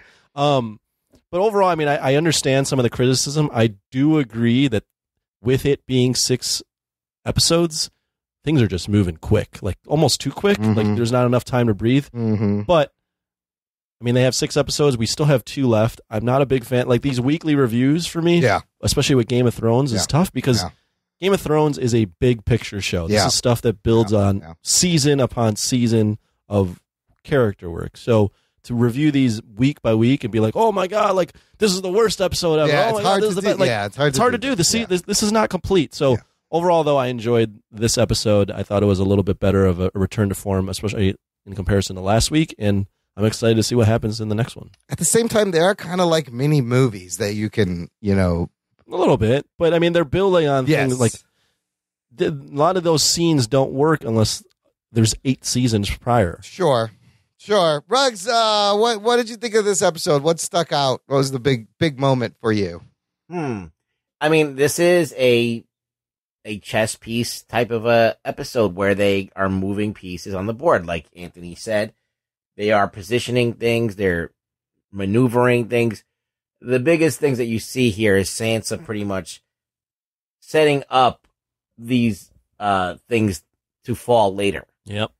So she can't keep a secret on purpose. She did that on purpose. Absolutely on purpose. She did that on purpose. She told the person that she knew that was going to run and tell Varys. Kind of put all this stuff in motion. That was going to actually force the hand and create this scenario that Daenerys is fearing. Of course, Jon Snow, he should have kept his mouth shut, but he didn't. Well, but I don't know his character. Yeah, I don't know why Daenerys would think that he would. She asked him, please don't tell anyone you're Aegon Targaryen. The truth is going to destroy us. But she knows. They can rule together. The thing is, they could easily rule together, but they're writing it so they can't do it. And that's what frustrates me because, they could easily solve this problem. Like, they both have a claim to the throne. They both want to be together. They can be. And why has it got to be one person? And they can totally rule together. Well, I think the reason I'll try to explain it, and you can disagree with it. I think what they're getting at is that if they ruled together, everyone would still just accept Jon because Jon has grown up in Westeros. The people love him. He has actually the stronger claim to the throne. The North loves him, right? Whereas Dany is a foreigner, basically. Yeah. She's grown up in Essos. She's come over here and said this is her birthright, but she's come over with a foreign army. She's a woman. They very much emphasize that it's a man that would get more support. So I think that's where they're going with that. Even if they were to co-rule, it would be Jon's rule, and Dany's ego can't handle that. Right. I love seeing Daenerys. Like, we weren't sure they're going to Mad Queen her, but in this episode specifically, you slowly see her getting more and more agitated, and then at the end, it's straight up rage. I love in the beginning. Well, first of all, she makes Gendry Lord of Storm's End. Yeah, she plays her biggest chess piece right off the bat. It's amazing. It's forgotten right away. It's like he's like, I'm a bastard. She's like, no, you're a lord because I fucking told you who you are. And great move on her end. He's going to be loyal to her. And then I love the moment where Gendry's like, goes to Arya, of course. I want you to be my queen. I got this. And she's like, I'm not a lady. I was never going to be a lady. I'm sorry. And I just felt bad. She just wanted that Gendry D. And then now she's moving on. But then you see the free folk, Tormund going, John, you're a fucking king riding that dragon. Did you see him up there? And everyone is celebrating him. And then you see her getting mad. Like I heard, Marge Simpson's grumble on The Simpsons. Like I almost heard her going, yeah. It has to be the free folk to do that because that's bad form. Anybody who's from Winterfell, right? They don't know the etiquette. Yeah, so it has to be the free folk. I don't know why Daenerys doesn't go like they're free folk. They don't know any better. Yeah, why does she give a fuck? They're not even going to be under my rules. So let them get she should have been like, "Oh, that's cute." They don't know what they're talking about, but no, these little things. And then by the end of the episode, she loses her fucking a closest advisor, and she's down a goddamn dragon. And I have a lot of issues with the last 20 minutes of this episode. Because while the beginning of it was great, Game of Thrones, great side conversations, Tyrion and Varys having that conversation where Tyrion's like, I'm behind Daenerys, and Varys is pretty much, bitch, I don't trust that girl. I don't trust that girl, bro. Well, even Tyrion's a little like, now he's on the edge. I want to, before we get to that 20 minutes, I want to just say that Sansa told him that, but you have to just keep in mind, Sansa, remember that the Hound goes, you could have escaped all that if you would have just came with me. And she's like, but this is what made me basically who I am. Yeah. And a big part of who she is that she learned from Littlefinger. Oh, yeah. She learned how to maneuver and manipulate I'm very people. much enjoying her character this season. And that's not something I could have said for the past 6 or 7 seasons. A character who's been a victim the whole time. And you're like, oh, fucking Sansa. One thing when Littlefinger like took her, you could see her learning things from him. And yeah, the thing is, it's like she was like a bitch. Like, how do I use the knife in the other episode? Like you stab. What do I do with this? She's like, well, I'm like, they inconsistently write her. That's what I'm saying. Mm. Yeah, like they should have like not written that line. Like she knows how to use it. It's a fucking knife. Like how dumb? Yeah. Like you're not that dumb. So sometimes they write her like this fucking mastermind badass, and then they write her like a bitch, like she doesn't know how to use a knife. It's like it's just inconsistent. The line was a callback to the first episode where Jon gave Arya a needle. He said the same thing to Arya. Yeah, he's like, it was a mishandled callback. I'll agree with that. But a little bit wrong person to be like, how do I use a knife? That's just the wrong time. Right. It's the wrong time. Now you're asking. Wrong time. Right. Could have thought like of if she pulls the knife out, like when she pulled the knife out to like protect Tyrion, that's kind of badass. Even though people didn't know what was going on in that scene, but like so now anyway we're past that, and now she's really like the ultimate badass. What Anthony, what'd you think of the whole Jaime Brienne hooking up situation? I thought it was fine. Like they've been building towards this entire time. I mean, it's been this unspoken love that they've had. So I thought it was perfectly fine. It was well within their characters. I have to admit, and this is just me being a little bit I don't even know what the word is. I'm not attracted to Brienne. Yeah. So when she was starting to take off her clothes, I was in a room at a watch party, and me and a few guys were like, "Oh no, please, no, don't show this either, dude." We literally had the same reaction that when Arya started taking off her clothes. Gwendolyn Christie is actually, I saw an interview with her where she was sitting next to another cast member, but she had her hair down, she had lipstick on, and I was like, I didn't recognize her. I was like, wait, who the fuck is that? And I was like, holy shit, that's Brienne. She's beautiful. She's actually very attractive. I don't know. She's been played up as like the big, like tomboy big sister type. Is the big woman around? Right. Perfect for Tormund, who's never going to get to hit that now. But is that not a definition of a fuckboy, Anthony? The way he left her ugly crying outside in a robe at the end of that scene. I think that was like, so a lot of people, I saw some stuff on it, and man, the internet is just crazy. It certainly is. People were like, oh, like that's such a, they ruined Brienne. She's this, now she's just this crying bitch.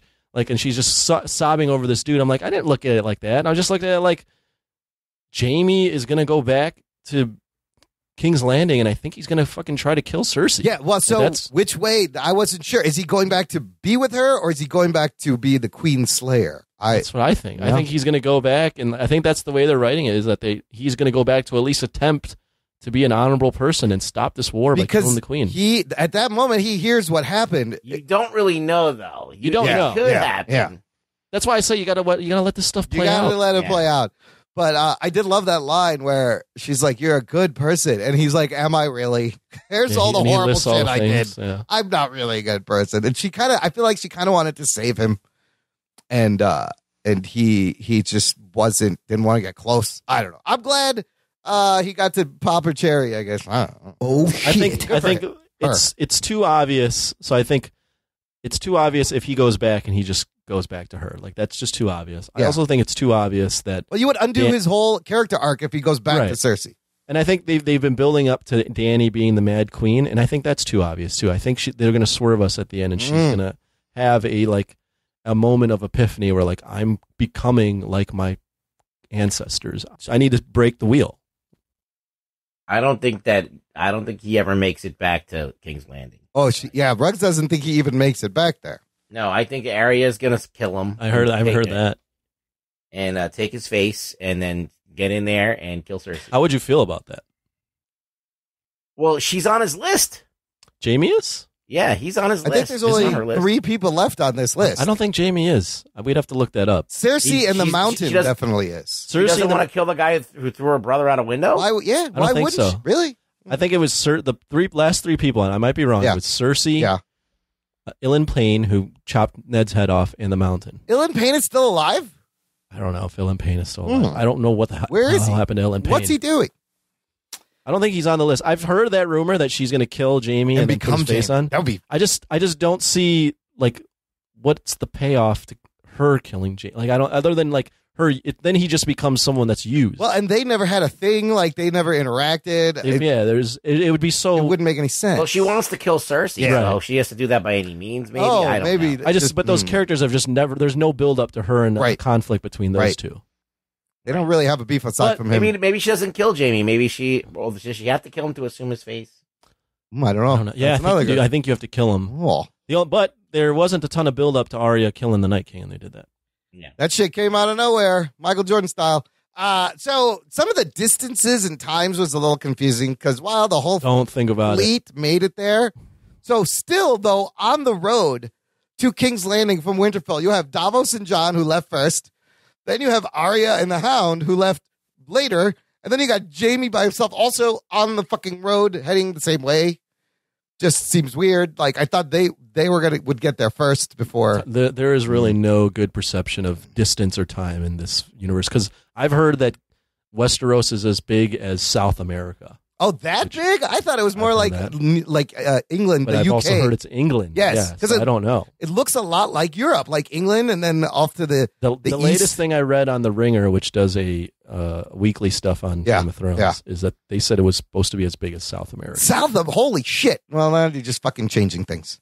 Yeah, I bet there is really. I mean, they do a really bad job of telling you what the passage of time and distance is. Yeah, and there's 6 episodes, and they got to fucking get there so we can fucking move some plot around. All right, so look, my biggest issue with this episode and kind of this whole 8th season is that it seems to be missing a lot of the nuance that the first 6 seasons had, and maybe because they're out of book and they got to wrap this up. While I love the beginning of this episode, all the conversations, the last 20 minutes seem to be a lot of stupid decisions made by characters that I just did not understand what the fuck was going on. And this show has never given me a scene where I'm like, what just happened there? Why did she do that?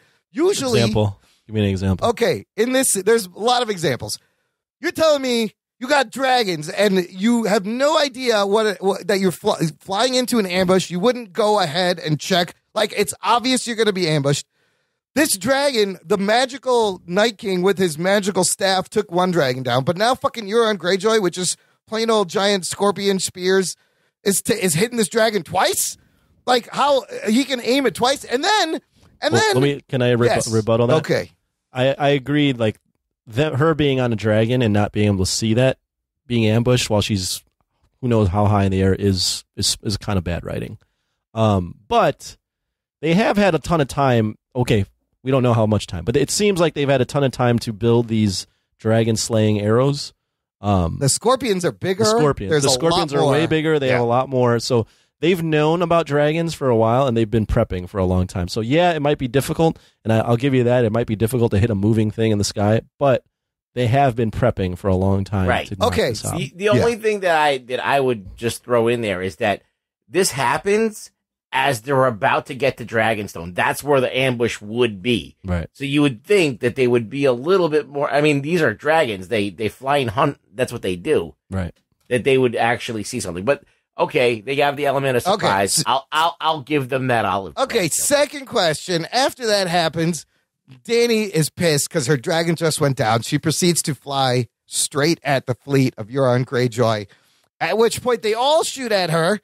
And miss. Conveniently, she doesn't Dracarys them. She just turns around and flies away. I was like, what are you doing? What is this?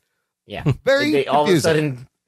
all of a sudden shoot like people in all these and then they destroy the fleet. CW shows. Yes. Miss. What is this arrow? Yeah. What is this arrow? Stephen Amell's arrow rules. Yeah. And then Daenerys is there with a small, there's 50 troops standing there, and Tyrion goes to reason with Cersei, which I don't understand why anybody thinks they can still reason with Cersei. The scene prior, the boat and the dragons were fucking really far away from each other, and they're able to wing it while flying. Now they have the height advantage, and the dragon is on the ground. The dragon is in the background, afraid. Closer than it was in the sky before. And they don't shoot it. Look, Cersei's been trying to kill Tyrion this whole time. He was right there. Dany was right there. She could have killed them all right there. Yeah, I agree. The only thing I can think of is I think back to when Jon Snow and Ramsay met back in season 6. Yeah. And they discussed discussed the terms of war. Let's have a So parlay. the only thing I can think of, and by no means do I think Cersei is that diplomatic, but I think she's a conniving bitch, and if she was written correctly, she probably would have taken out Dany right then on the spot. Yeah. The only thing I can explain it is there's rules of war, and this is what they follow. You're gonna get a chance to prepare. There is no when you're that high of a level, there's no guerrilla warfare. If you're duking it out fairly, you talk about the terms of engagement, you give someone a chance to surrender, and then you go out in an open battlefield. I can kind of buy that because they had the higher ground, they had the advantage. There is precedent for this, so they need to line up, square up, even, and then go. Right. Well, that's what Ramsay and Jon did. Yeah. And Jon was like, "Let's do it one-on-one." He's like, "Get the fuck out of here! We're doing it tomorrow on the battlefield. We're doing it the correct way." But it gave that awesome scene of Missandei's death, where Tyrion. Did you see how the internet was uproar about that? Why? They're like, you sacrificed a person of color character to prop up a Caucasian woman. It's fucking Westeros. I don't know. That's how they roll. I was just like, Grey Worm's still around. I was just like, what? This is like, it's if anything, it's her friend. Yeah, it's her friend. It's just her friend. It doesn't matter that she's a person of color. Yes, just happen. It's fantasy, people. It's fantasy. They're like, you killed another person of color who happens to also be a woman to prop up another character. I'm like, listen, that's not it. This is just opportunistic rage. They're like, they're friends. Yeah. They're friends. And she's killed by a woman. So this enhances the rivalry between these two. I love when her last words being Dracarys, as if just telling Daenerys, like, burn all this shit down. Burn the fucking shit down. Take him down. And that look, Daenerys, the last shot of her walking towards the camera. Oh, it's great. Oh my God, the rage. Great acting, you just see it building and building. You know who else did some great acting this episode? A fucking coffee cup. Oh shit! In the scene, did you catch that? Fucking coffee cup. That is unbelievable. So look, this is a big show. I did not catch it live, but that is don't defend that. That is unbelievable. This show, I have an article here. There's been a bunch of goofs on the show. There's times where a power cord was showing. There's one scene in Battle of the Bastards where Jon jumps on his horse and you can see his sword is completely rubber wobbling around, like stuff like that happens. But and they've taken out the cup digitally now, but I can't believe everyone missed that. Even more shocking, Weiss and Benioff were in that scene playing Free Folk. They were standing right there where that fucking cup. Oh shit! They were in the scene and missed it. Also, now you know Westeros is gentrified when there's a Starbucks in the crypt. And I'm imagining. I heard it was just like a craft food. It was craft services, but it would be nice. Next episode, you see some hipsters and strollers in the background, like they're moving into the neighborhood. It looks like it's a coffee cup, 100%, right. and it looks close enough to a Starbucks coffee. It's just that was unbelievable. I didn't believe it. Yes, but like Emilia Clarke is facing that direction. Like you don't think she'd be like, was that a take? Were you filming that? This fucking cup's right here. Do we need to redo this? Shit happens. Yeah. I mean, it's one of those things where it's funny that it made it all the way past. You can see airplanes sometimes if they don't catch it. Yeah. Right? If you're watching Gladiator, there's a plane in the also, air. in their defense, I will say I watched the behind the scenes about that dinner scene, and they did that live with all these people choreographing cameras. There was a lot of moving parts, a lot of extras, a lot of shit going on. They missed a fucking cup. Fucking happens.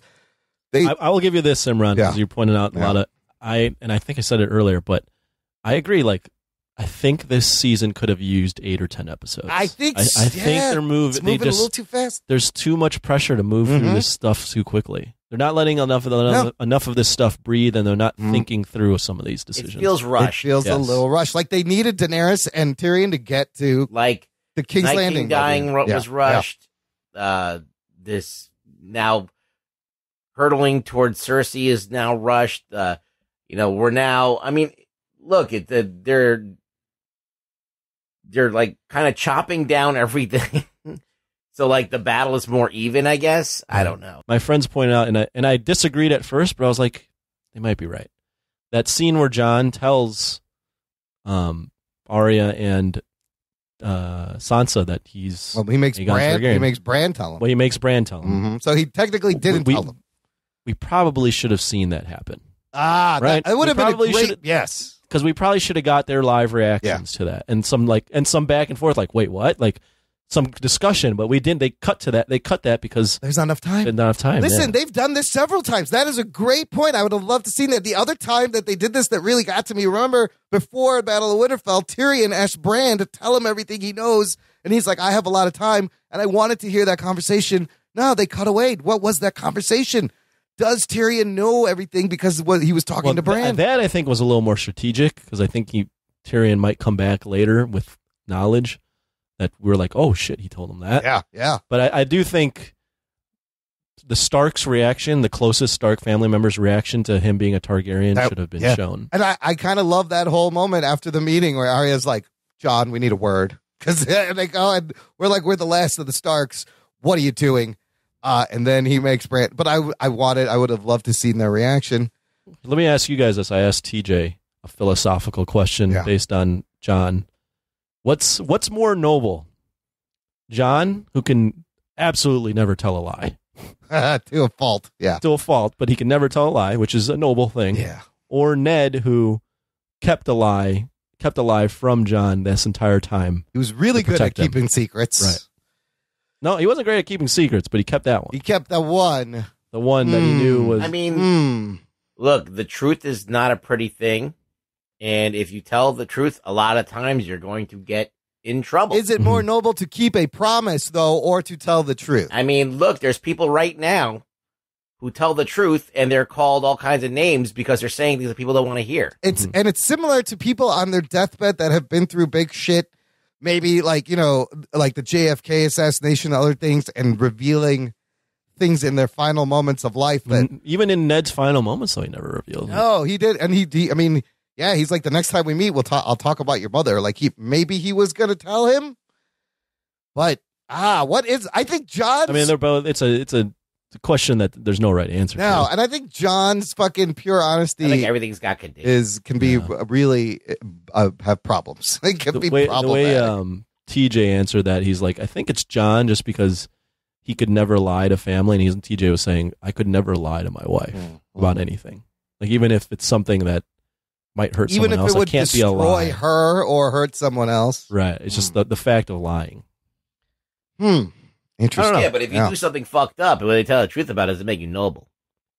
So it's like, I killed a guy. Do you come clean and ask for forgiveness? Like, does that make up for it?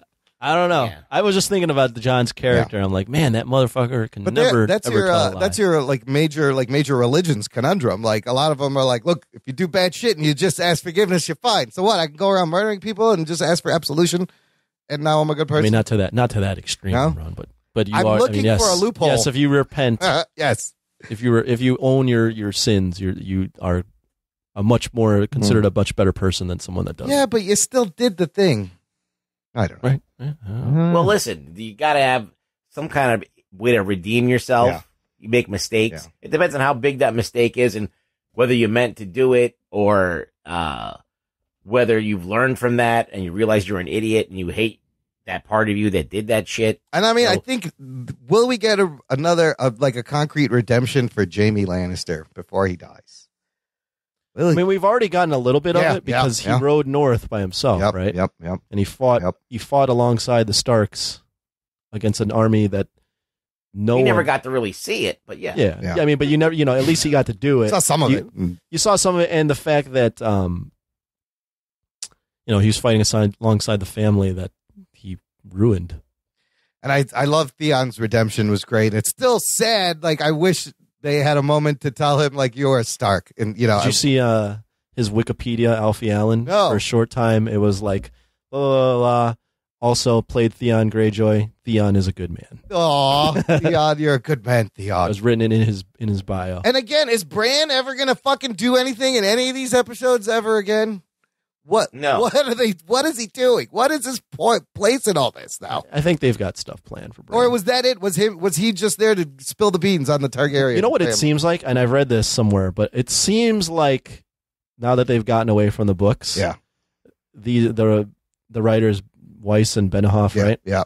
Are really trying to distance themselves from the fantastical elements of Game of Thrones, and they're really trying to focus on the practical stuff, like the human relationships. Like they resolve the Night King stuff, and they put Bran in the background, and they're getting rid of the dragons. Yes. Like they're like, let's get rid of all this fantasy stuff. Let's just make this about the throne. Pure Game of Thrones. Well, they're making all the magic go away. I think Right. that's the end of the magic.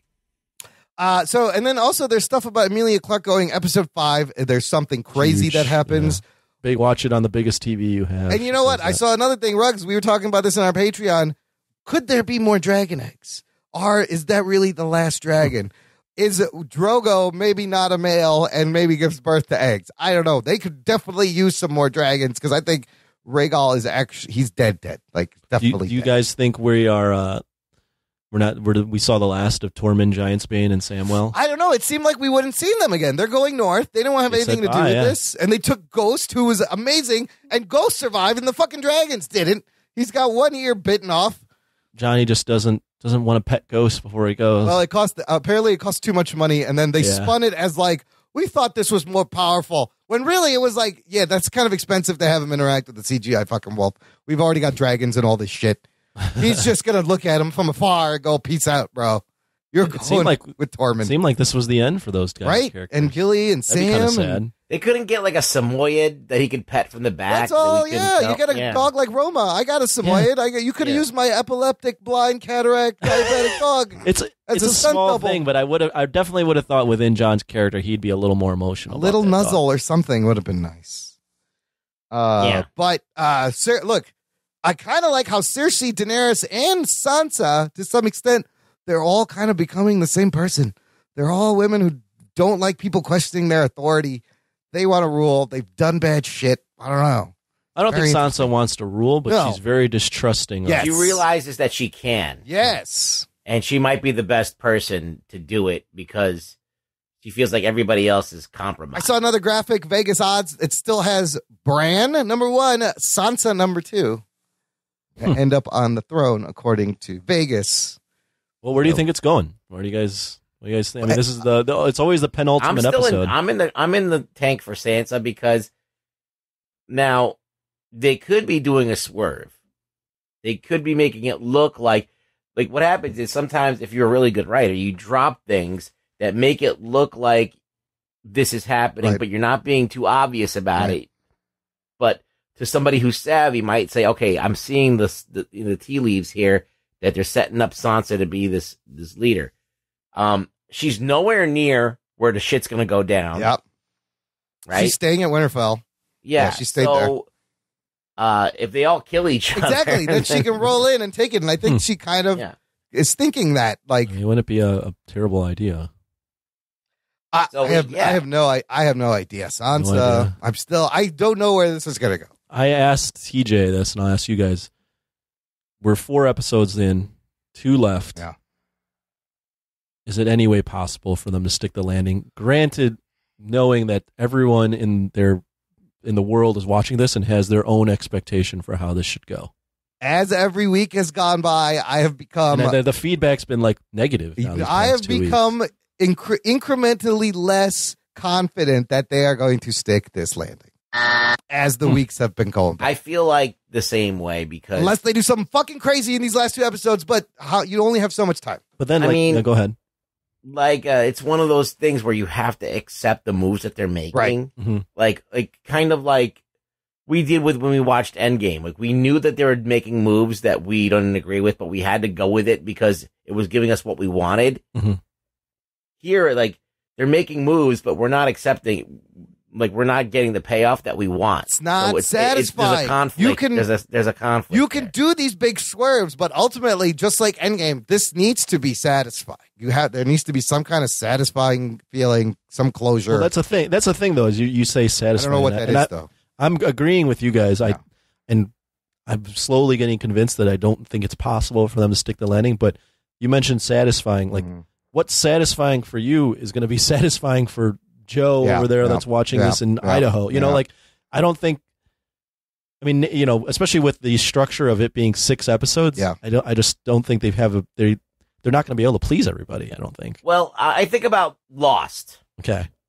All right. Did you ever watch Lost? I didn't watch Lost, but I know that no one was happy with that ending. All right. Yeah. Well, basically, we all saw it fall apart as it was coming to an end, and then basically what we knew what it was the whole time they were denying ended up being the ending, and it was so rushed and it was so like not satisfying that made me hate that show. Like, I don't even want to ever even talk about it again. Like, as far as watching it and how I was like, how could they just ruin something that had so much potential? Are you seeing similarities? Okay. I don't see it as not as bad. Okay. I don't think it's going to make me feel like I hate this show, because I don't. I think it's still this on such a high level, went all the way till the end, and there's no twist. I don't think that's like where this show is not what you thought it was the whole time. So that's like the ultimate failure, where you're like, think the show is one thing, and then all of a sudden they tell you it's this mundane thing that it's not. Listen, HBO has been in this exact spot before during the final season of The Sopranos. Another same thing. How do you nail the ending? I look back on Sopranos like fondly, though, even though that ending was fucked up. I really think there's no way to end that show. I think David Chase it was kind of a brilliant way, because, like you just said, Anthony, you're not going to be able to satisfy all tastes. What did Chase do? Here's the end. Cut to black. It ends however you want. You feel it. Like, there's really, endings are hard. There was really no other way you were going to end Sopranos and Tony Soprano's journey that was going to please everyone. Battlestar Galactica did the same thing. Battlestar Galactica ended the series with this very controversial ending, right? Yeah. And you either had to be on board with it or you didn't. And, years later, I was kind of like perturbed by it. And now, like, I accept it, because so if this ends up being like that, where it's like, okay, they rushed the ending a little bit. It wasn't as satisfying as it could be, but they really tried to give everybody a good end, a good character end or whatever. Then it might not be reach the expectations that we have, but it'll still be good. And then we'll still be able to look back on this as like pretty much the best series ever. I don't think it's gonna fall short of that.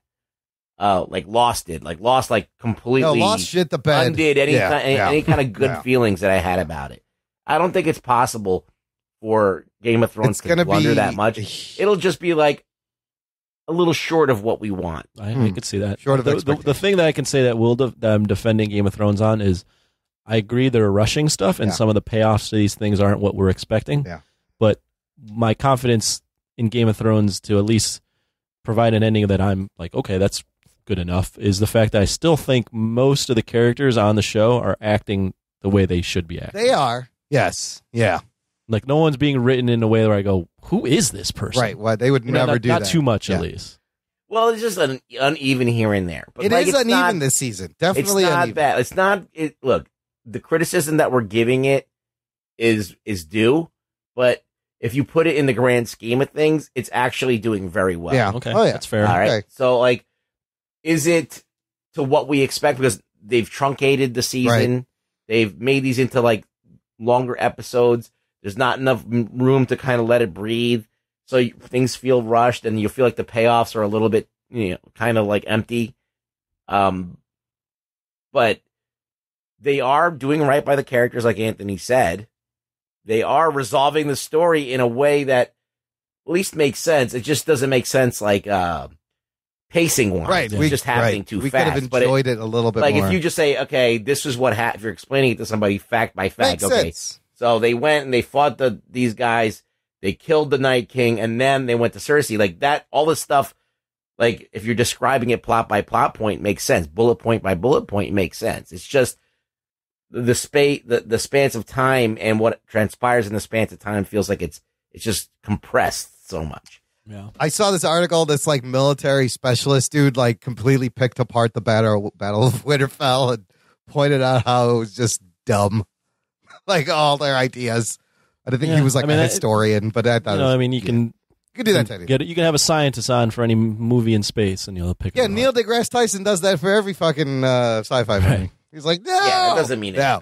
Yeah. Last note before we wrap this up: Richard Madden, who played Robb Stark in the first season, in talks to play Icarus in the Eternals movie. Oh, shit. For the MCU, possibly joining Angelina Jolie and Kumail Nanjiani.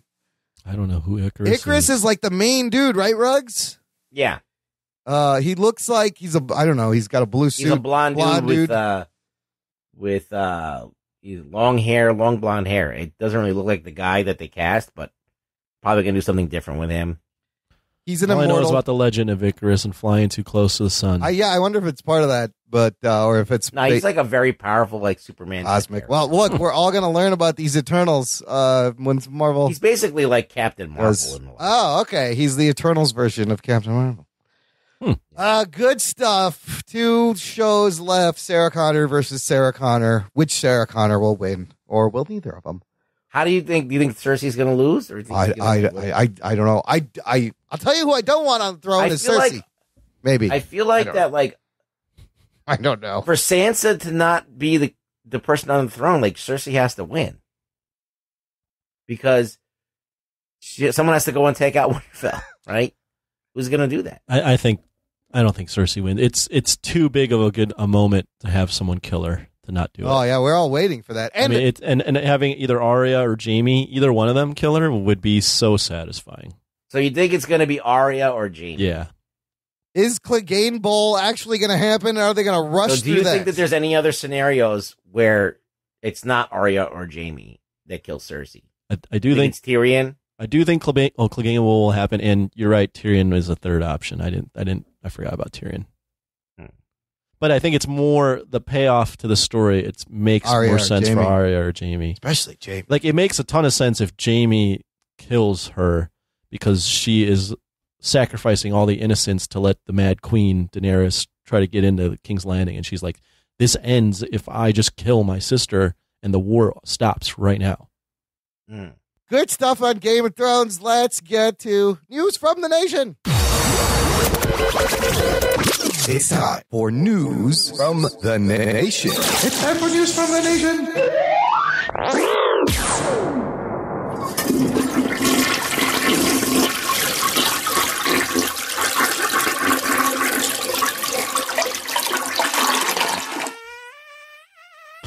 Is it over yet?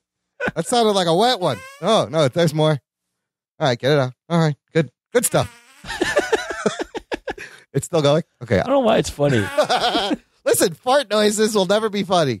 Not funny. Never not funny, yeah. Ball to the groin and fart noises, never not funny. That's solid. Ball to the groin? Ball to the groin, always funny. You mean like hitting someone in the balls? No, like a ball hitting you in the groin. Like a sports right. ball. Sure. Or anyone just getting hit in the balls. Oh, yeah, anyone getting hit in the balls is always funny. Inadvertently Yes. is always funny, yeah. Let's start with News from the Nation with an update, Anthony, from a recent guest on the spin-off show, our buddy Andrew Gildy. Yeah, he's got a, was it Kickstarter? Yeah, for Man of Sin, yes. The trade paperback that launched Thursday of this week, so May 9th. And he's looking to raise some money. And we helped him out last time. We helped him fund his Kickstarter, and hoping we can rally the nation to contribute to him again. He was on my spinoff show.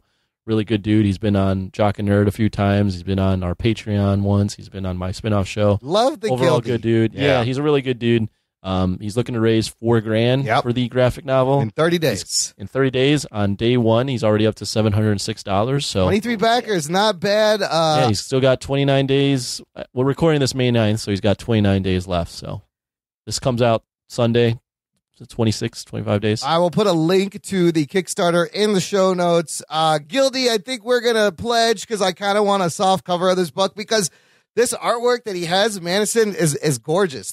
He's been posting variant covers and different pieces of art, and it reminds me a little of Dave McKeon. I remember I listened to the artist he's never met. He lives in Brazil or South America. South America, yeah. The guy, what's his name? He's really good. What's the artist's name? Camilo Ponce. Camilo Ponce. And the art he's been putting out, I have some posters from before that he sent us. I've always really enjoyed this art he has for this. So good luck. Supports the independent we will creator. 100% send some money your way. Absolutely. Listener, click the link, check it out. Support the independent creator. $10 will get you some stuff, and it goes a long way. It helps them out. And Kickstarter is a great place to find independent comics, man. It's pretty much like your indie comic shopping network is Kickstarter. You find a lot of cool shit. And if you want to know his story, just listen to my spinoff show. What was it, 11? Spinoff show episode 11. It's in the feed. Scroll it's back. his name. You'll find it. I'll put a link there. Jess Rivera posted the teaser trailer for HBO's Watchmen series because in 2 weeks, the sound you're going to hear is millions of people fucking canceling their HBO subscription. They're going to need I'm raising my hand right now. Yes, are you? Okay. Yeah. John Oliver on Last Week Tonight is hilarious. He's like talking about it. He's like, in 2 weeks, this network is fucked. So, did you guys see this Watchmen teaser starring Nash Bridges and a bunch of Rorschachs? Yes, I did. Walking TikTok, around. TikTok. TikTok. Ruggs, what'd you think? Impressed? Did it hook you? No, me neither. You know what? Me neither. I'm like, okay, I'm not completely sold I on was like, this. show me something that is going to make me go, holy fuck balls, that HBO is going to nail this out of the park. So far, it's not. It just looks like every generic show, that I've seen. Anthony, you get a chance to check this out? I did. I mean, I'm not the biggest Watchmen guy. Mm-hmm. The big appeal of this is it's Watchmen on HBO. Mm-hmm. But yeah, I mean, I'm not a big Watchmen. It's later. You have Jeremy Irons as an older Ozymandias. Regina King is in it. A lot of cops with yellow bandanas. I like Jeremy Irons as Ozymandias. Yeah, Jeremy Irons looks great. And a lot of Rorschachs. Like there's people becoming Rorschachs. But did not really sell me. I don't know. HBO may be in trouble with trying to keep subscriptions after HBO. Well, they have this. One of my coworkers was really pushing hard that Chernobyl show they have. Oh, I want to watch that. I heard it was good. Yeah. I've watched a couple of Chernobyl documentaries, and it's a fascinating story of human error and a fucking horrible scale. Yes, that's fascinating just because it's part of real. our reality. Yes. And also, did you ever catch the Adnan? Is that on HBO too? Yeah, you know what? I couldn't get through that. It was a little dry. Dry? Okay. Yeah, the case against Adnan Syed, I think it was like 6 episodes, and it was a lot of what we saw, and it was all right. It wasn't that great. I did not. I'm not going to watch it. That Elizabeth Holmes documentary, though, about that one's really good. And they're going to have a Deadwood movie, which I'm kind of excited for. I loved the Deadwood. What HBO is currently doing is they're going, hey, I know we're ending Game of Thrones, but we hired some people to do the prequels. Let's fast track some of that stuff. George R. R. Martin says 3 spinoff shows are moving forward. One of them got canceled. 3? Yes, one. Okay. There was one that the writer is walked away. It's not happening, but they're working on 3. they should have already had it in the bag and out after the episode of Game of Thrones. Absolutely. The smartest thing they could do is after the last episode, you show the fucking trailer of the next one that's called 5,000 Years or whatever. I mean, there's a lot of great stories to tell that we've only been told through just doing research that they could tell. It's just.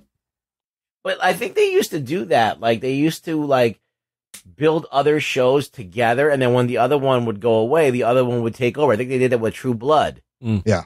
Didn't they have The Sopranos and True Blood after? Back to back or right afterwards. Or they had the other show where they had where they ran the funeral home. Oh, yeah. 6 Feet Under was a great show. I love that show. And they had Deadwood. Yeah. They would all piggyback after each other. You got to roll. They're not doing that now. They have like Barry on after. They're going to, they have such a strong lead in with Game of Thrones. 17 million people watching all the time. Have a good lead in. I don't know if this Watchmen is going to be enough to keep people from what that trailer shows. Anyways, The Long Night is the one HBO has ordered a pilot for, set thousands of years before the events of Game of Thrones, with Naomi Watts and Vladimir Fordick. Played a lot of he played a lot. He played a lot of characters on this show. Multiple characters. He's done multiple stunts. You remember the scene in The Children of the Forest that made the first White Walker? Yeah, that's him also. Yeah, and he looks like the guy. Yeah, it looks like him, and he's done other roles on the show. So maybe we'll get to see him again. But I kind of think all that White Walker shit is done for reals. Right. There's only fucking 2 episodes left. So, I don't know. We'll see if we can hang on to this HBO subscription, but I doubt it. I think a lot of people are going to jump unless they give us something great. Wes Cranford writing in with a bunch of emails because he's catching up to the shows. He says, hey, guys, just listen to the Endgame review. Love it. Did you see the post of the Nation where Howard the Duck is in the group? Yes, we saw that. He'd be awesome in a Ravager storyline. I was so pleased that Endgame gave me so many curveballs that I didn't see coming. Worried about Captain Marvel, though. The character is being written as meh. I like Brie Larson. At the end of the show, the jock says, please stop talking. I think you could make an awesome soundbite. now, I said that to you, probably? Yes. Please stop talking, Imran. That's a good soundbite. This is just random train of thought from Wes. When I don't mean to interrupt. I was listening to the last episode, it might have been the last one or the one before that, where you're like, we've never seen the Night King walk through fire. I'm like, yeah, we have. You're like, where? What? When? What? How? Wow. When? I was like, I'm like, what do you mean when? What? It's such a funny back and forth between us two. I love it. We'll have to cut that one out too. Please stop talking. Now we can have a spoiler thread for Game of Thrones. Some of us can't watch it right away, and now navigating the nation is like playing dodgeball. Looking forward to rewatching Serenity and your review. Lisa Morrison is awesome. Who said that? This is still Wes. Just random fucking train of thought. He says, Lisa is awesome. Don't fuck it up, Steve. Good.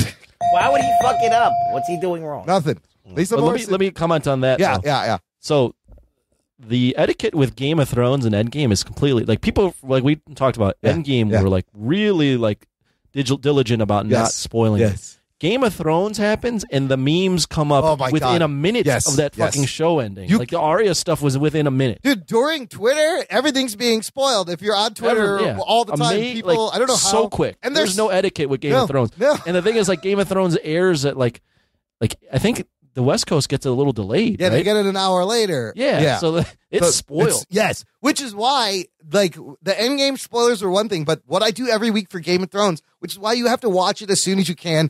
The minute it starts airing, I will stay off my phone until I have watched the episode, because you can't avoid the Game of Thrones spoilers. They're so quick.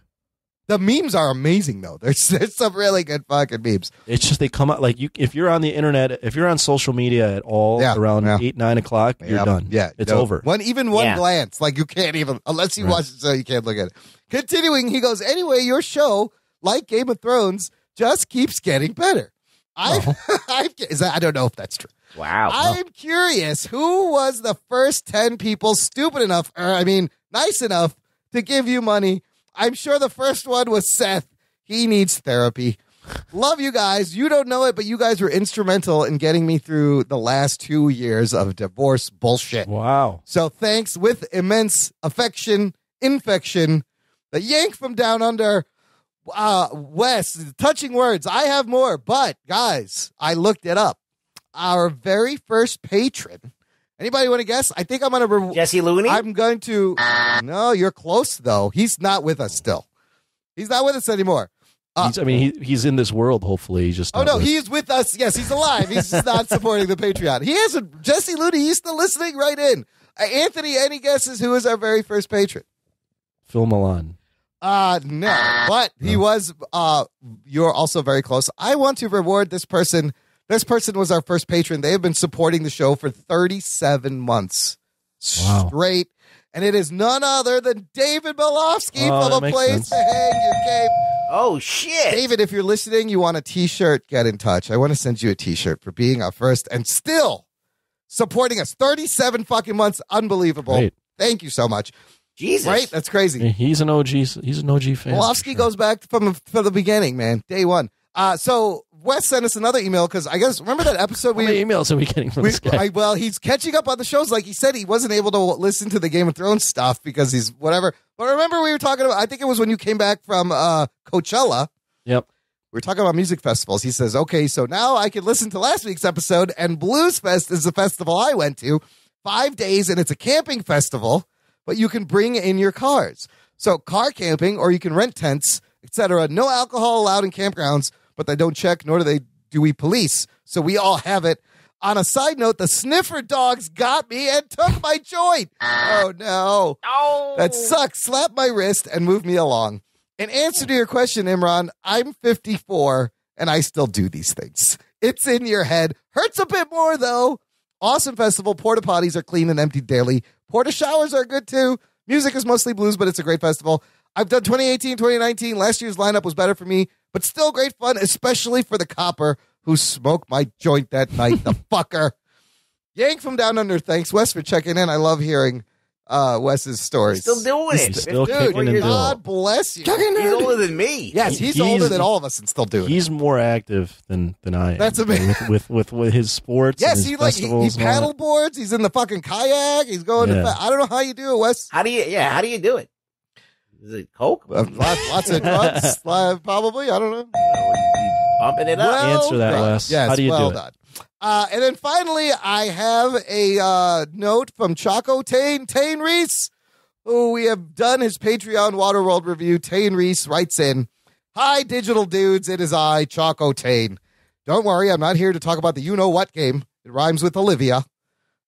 Instead, I'm here to comment on Endgame, but I thought I'd do it poetry style for shits and giggles." Oh, shit. Ruggs, I think Tane would be honored if you read his iambic pentameter for everyone. This is really long.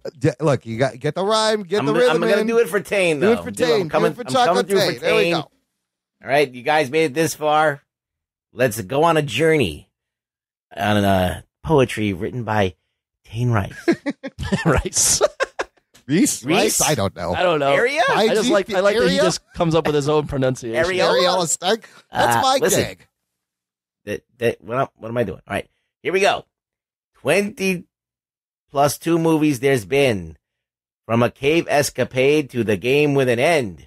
Into our homes we've welcomed Marvel. Watch them triumphant and get put through hell. I can't read. A tip of my hat, those dipped in the well, weaving and webbing to make it all gel. Emotions abundant, like when I touch my first breast.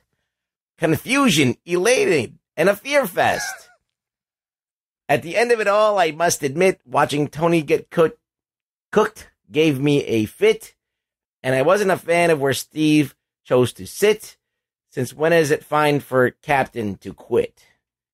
Instead, I think they should have switched in the script. Tony goes on to play the dad bit, and if he became the AI, it'd be a hit. Avengers assemble, you hear Roger spit. As he snapped them all there, with a glove on his mitt, it had been so exciting, you could hardly sit. Thanos be shitting on a big old, Thanos be shitting a big old peach pit. I tell you what the ending, the shit. I tell you what the ending's the shit. There we go. We got through it. Well done. You have to edit that. Whatever. It's fine. You get it. Yeah, there's no way I could do it on the first Lovely time. iambic pentameter, cold poetry. Is it really? reading. No, I don't know. Was that Dr. Seuss? It was some kind of Shakespeare thing. It was an iambic pentameter. What is iambic? It's not. I don't know. It's Shakespeare. It's Shakespeare. That's iambic pentameter. What about the ambiatic sac? Oh, you got to have fluid in that ambiatic sac. Yeah. Stick a little straw in there. Drink it up. Amniotic fluid? What are we talking about? Is this a medical show? What? Thanks, Tane, for he wrote a fucking poem about Endgame review. It's very impressive. Did you like the poem? I liked the poem. I liked the effort. I liked it. It was different. What's your favorite part? Not about my favorite part was about the breasts. Yes, I like the breast part. I like Thanos be shitting a big It was old the breast part. It was the breast part. Rugs, where can the listener find you online? And maybe you'll read their poems next time. Yes, I'm reading poems exclusively on Twitter at Really Rug Boy on Twitter. So come and check that out, Absolutely. and I'll see you there. I just burnt this dude really bad. Shit. Whoa. And it was very fun. Nice. I'll have to look that up. It's pretty epic. Listener, check out the show notes for this episode, jockandnerd.com/273. There'll be links to everything we talk about, how to get in touch, how to subscribe. This week, there is a sale at our TeePublic shop. So visit jockandnerd.com/shop. If you're looking for some t-shirts or a mug or a cell phone case, March 15th through 20th, 30% off everything. Big sale. Subscribe for free wherever you listen to podcasts. We're on Pandora now. Oh, shit. It's very exciting. You can also follow us on Instagram at Jock and Nerd, on Twitter at Jock and Nerdcast. And of course, as always, if you like the show, turn on your fellow geek friends and family. Show them how to subscribe. Show them that their phone has an app that you can listen to free content all the time. Shove it in their ear holes. We'd be much appreciated. Thanks for listening to the Jock and Nerd podcast. My name is Imran. My name's Anthony. He's the Jock. He's the We'll nerd. peep you next time. We should really get a monkey for the show. What, will the monkey edit and put the show up for me? Yeah, just monkey noise. Oh, okay. Like we can just cut to the monkey. You can hear him go. What noise was that? I don't know, monkey noise. Isn't this an episode of Imran, get a monkey noise. Friends? Find the monkey sound. Marcel, Ross's monkey? Like funny monkey sound.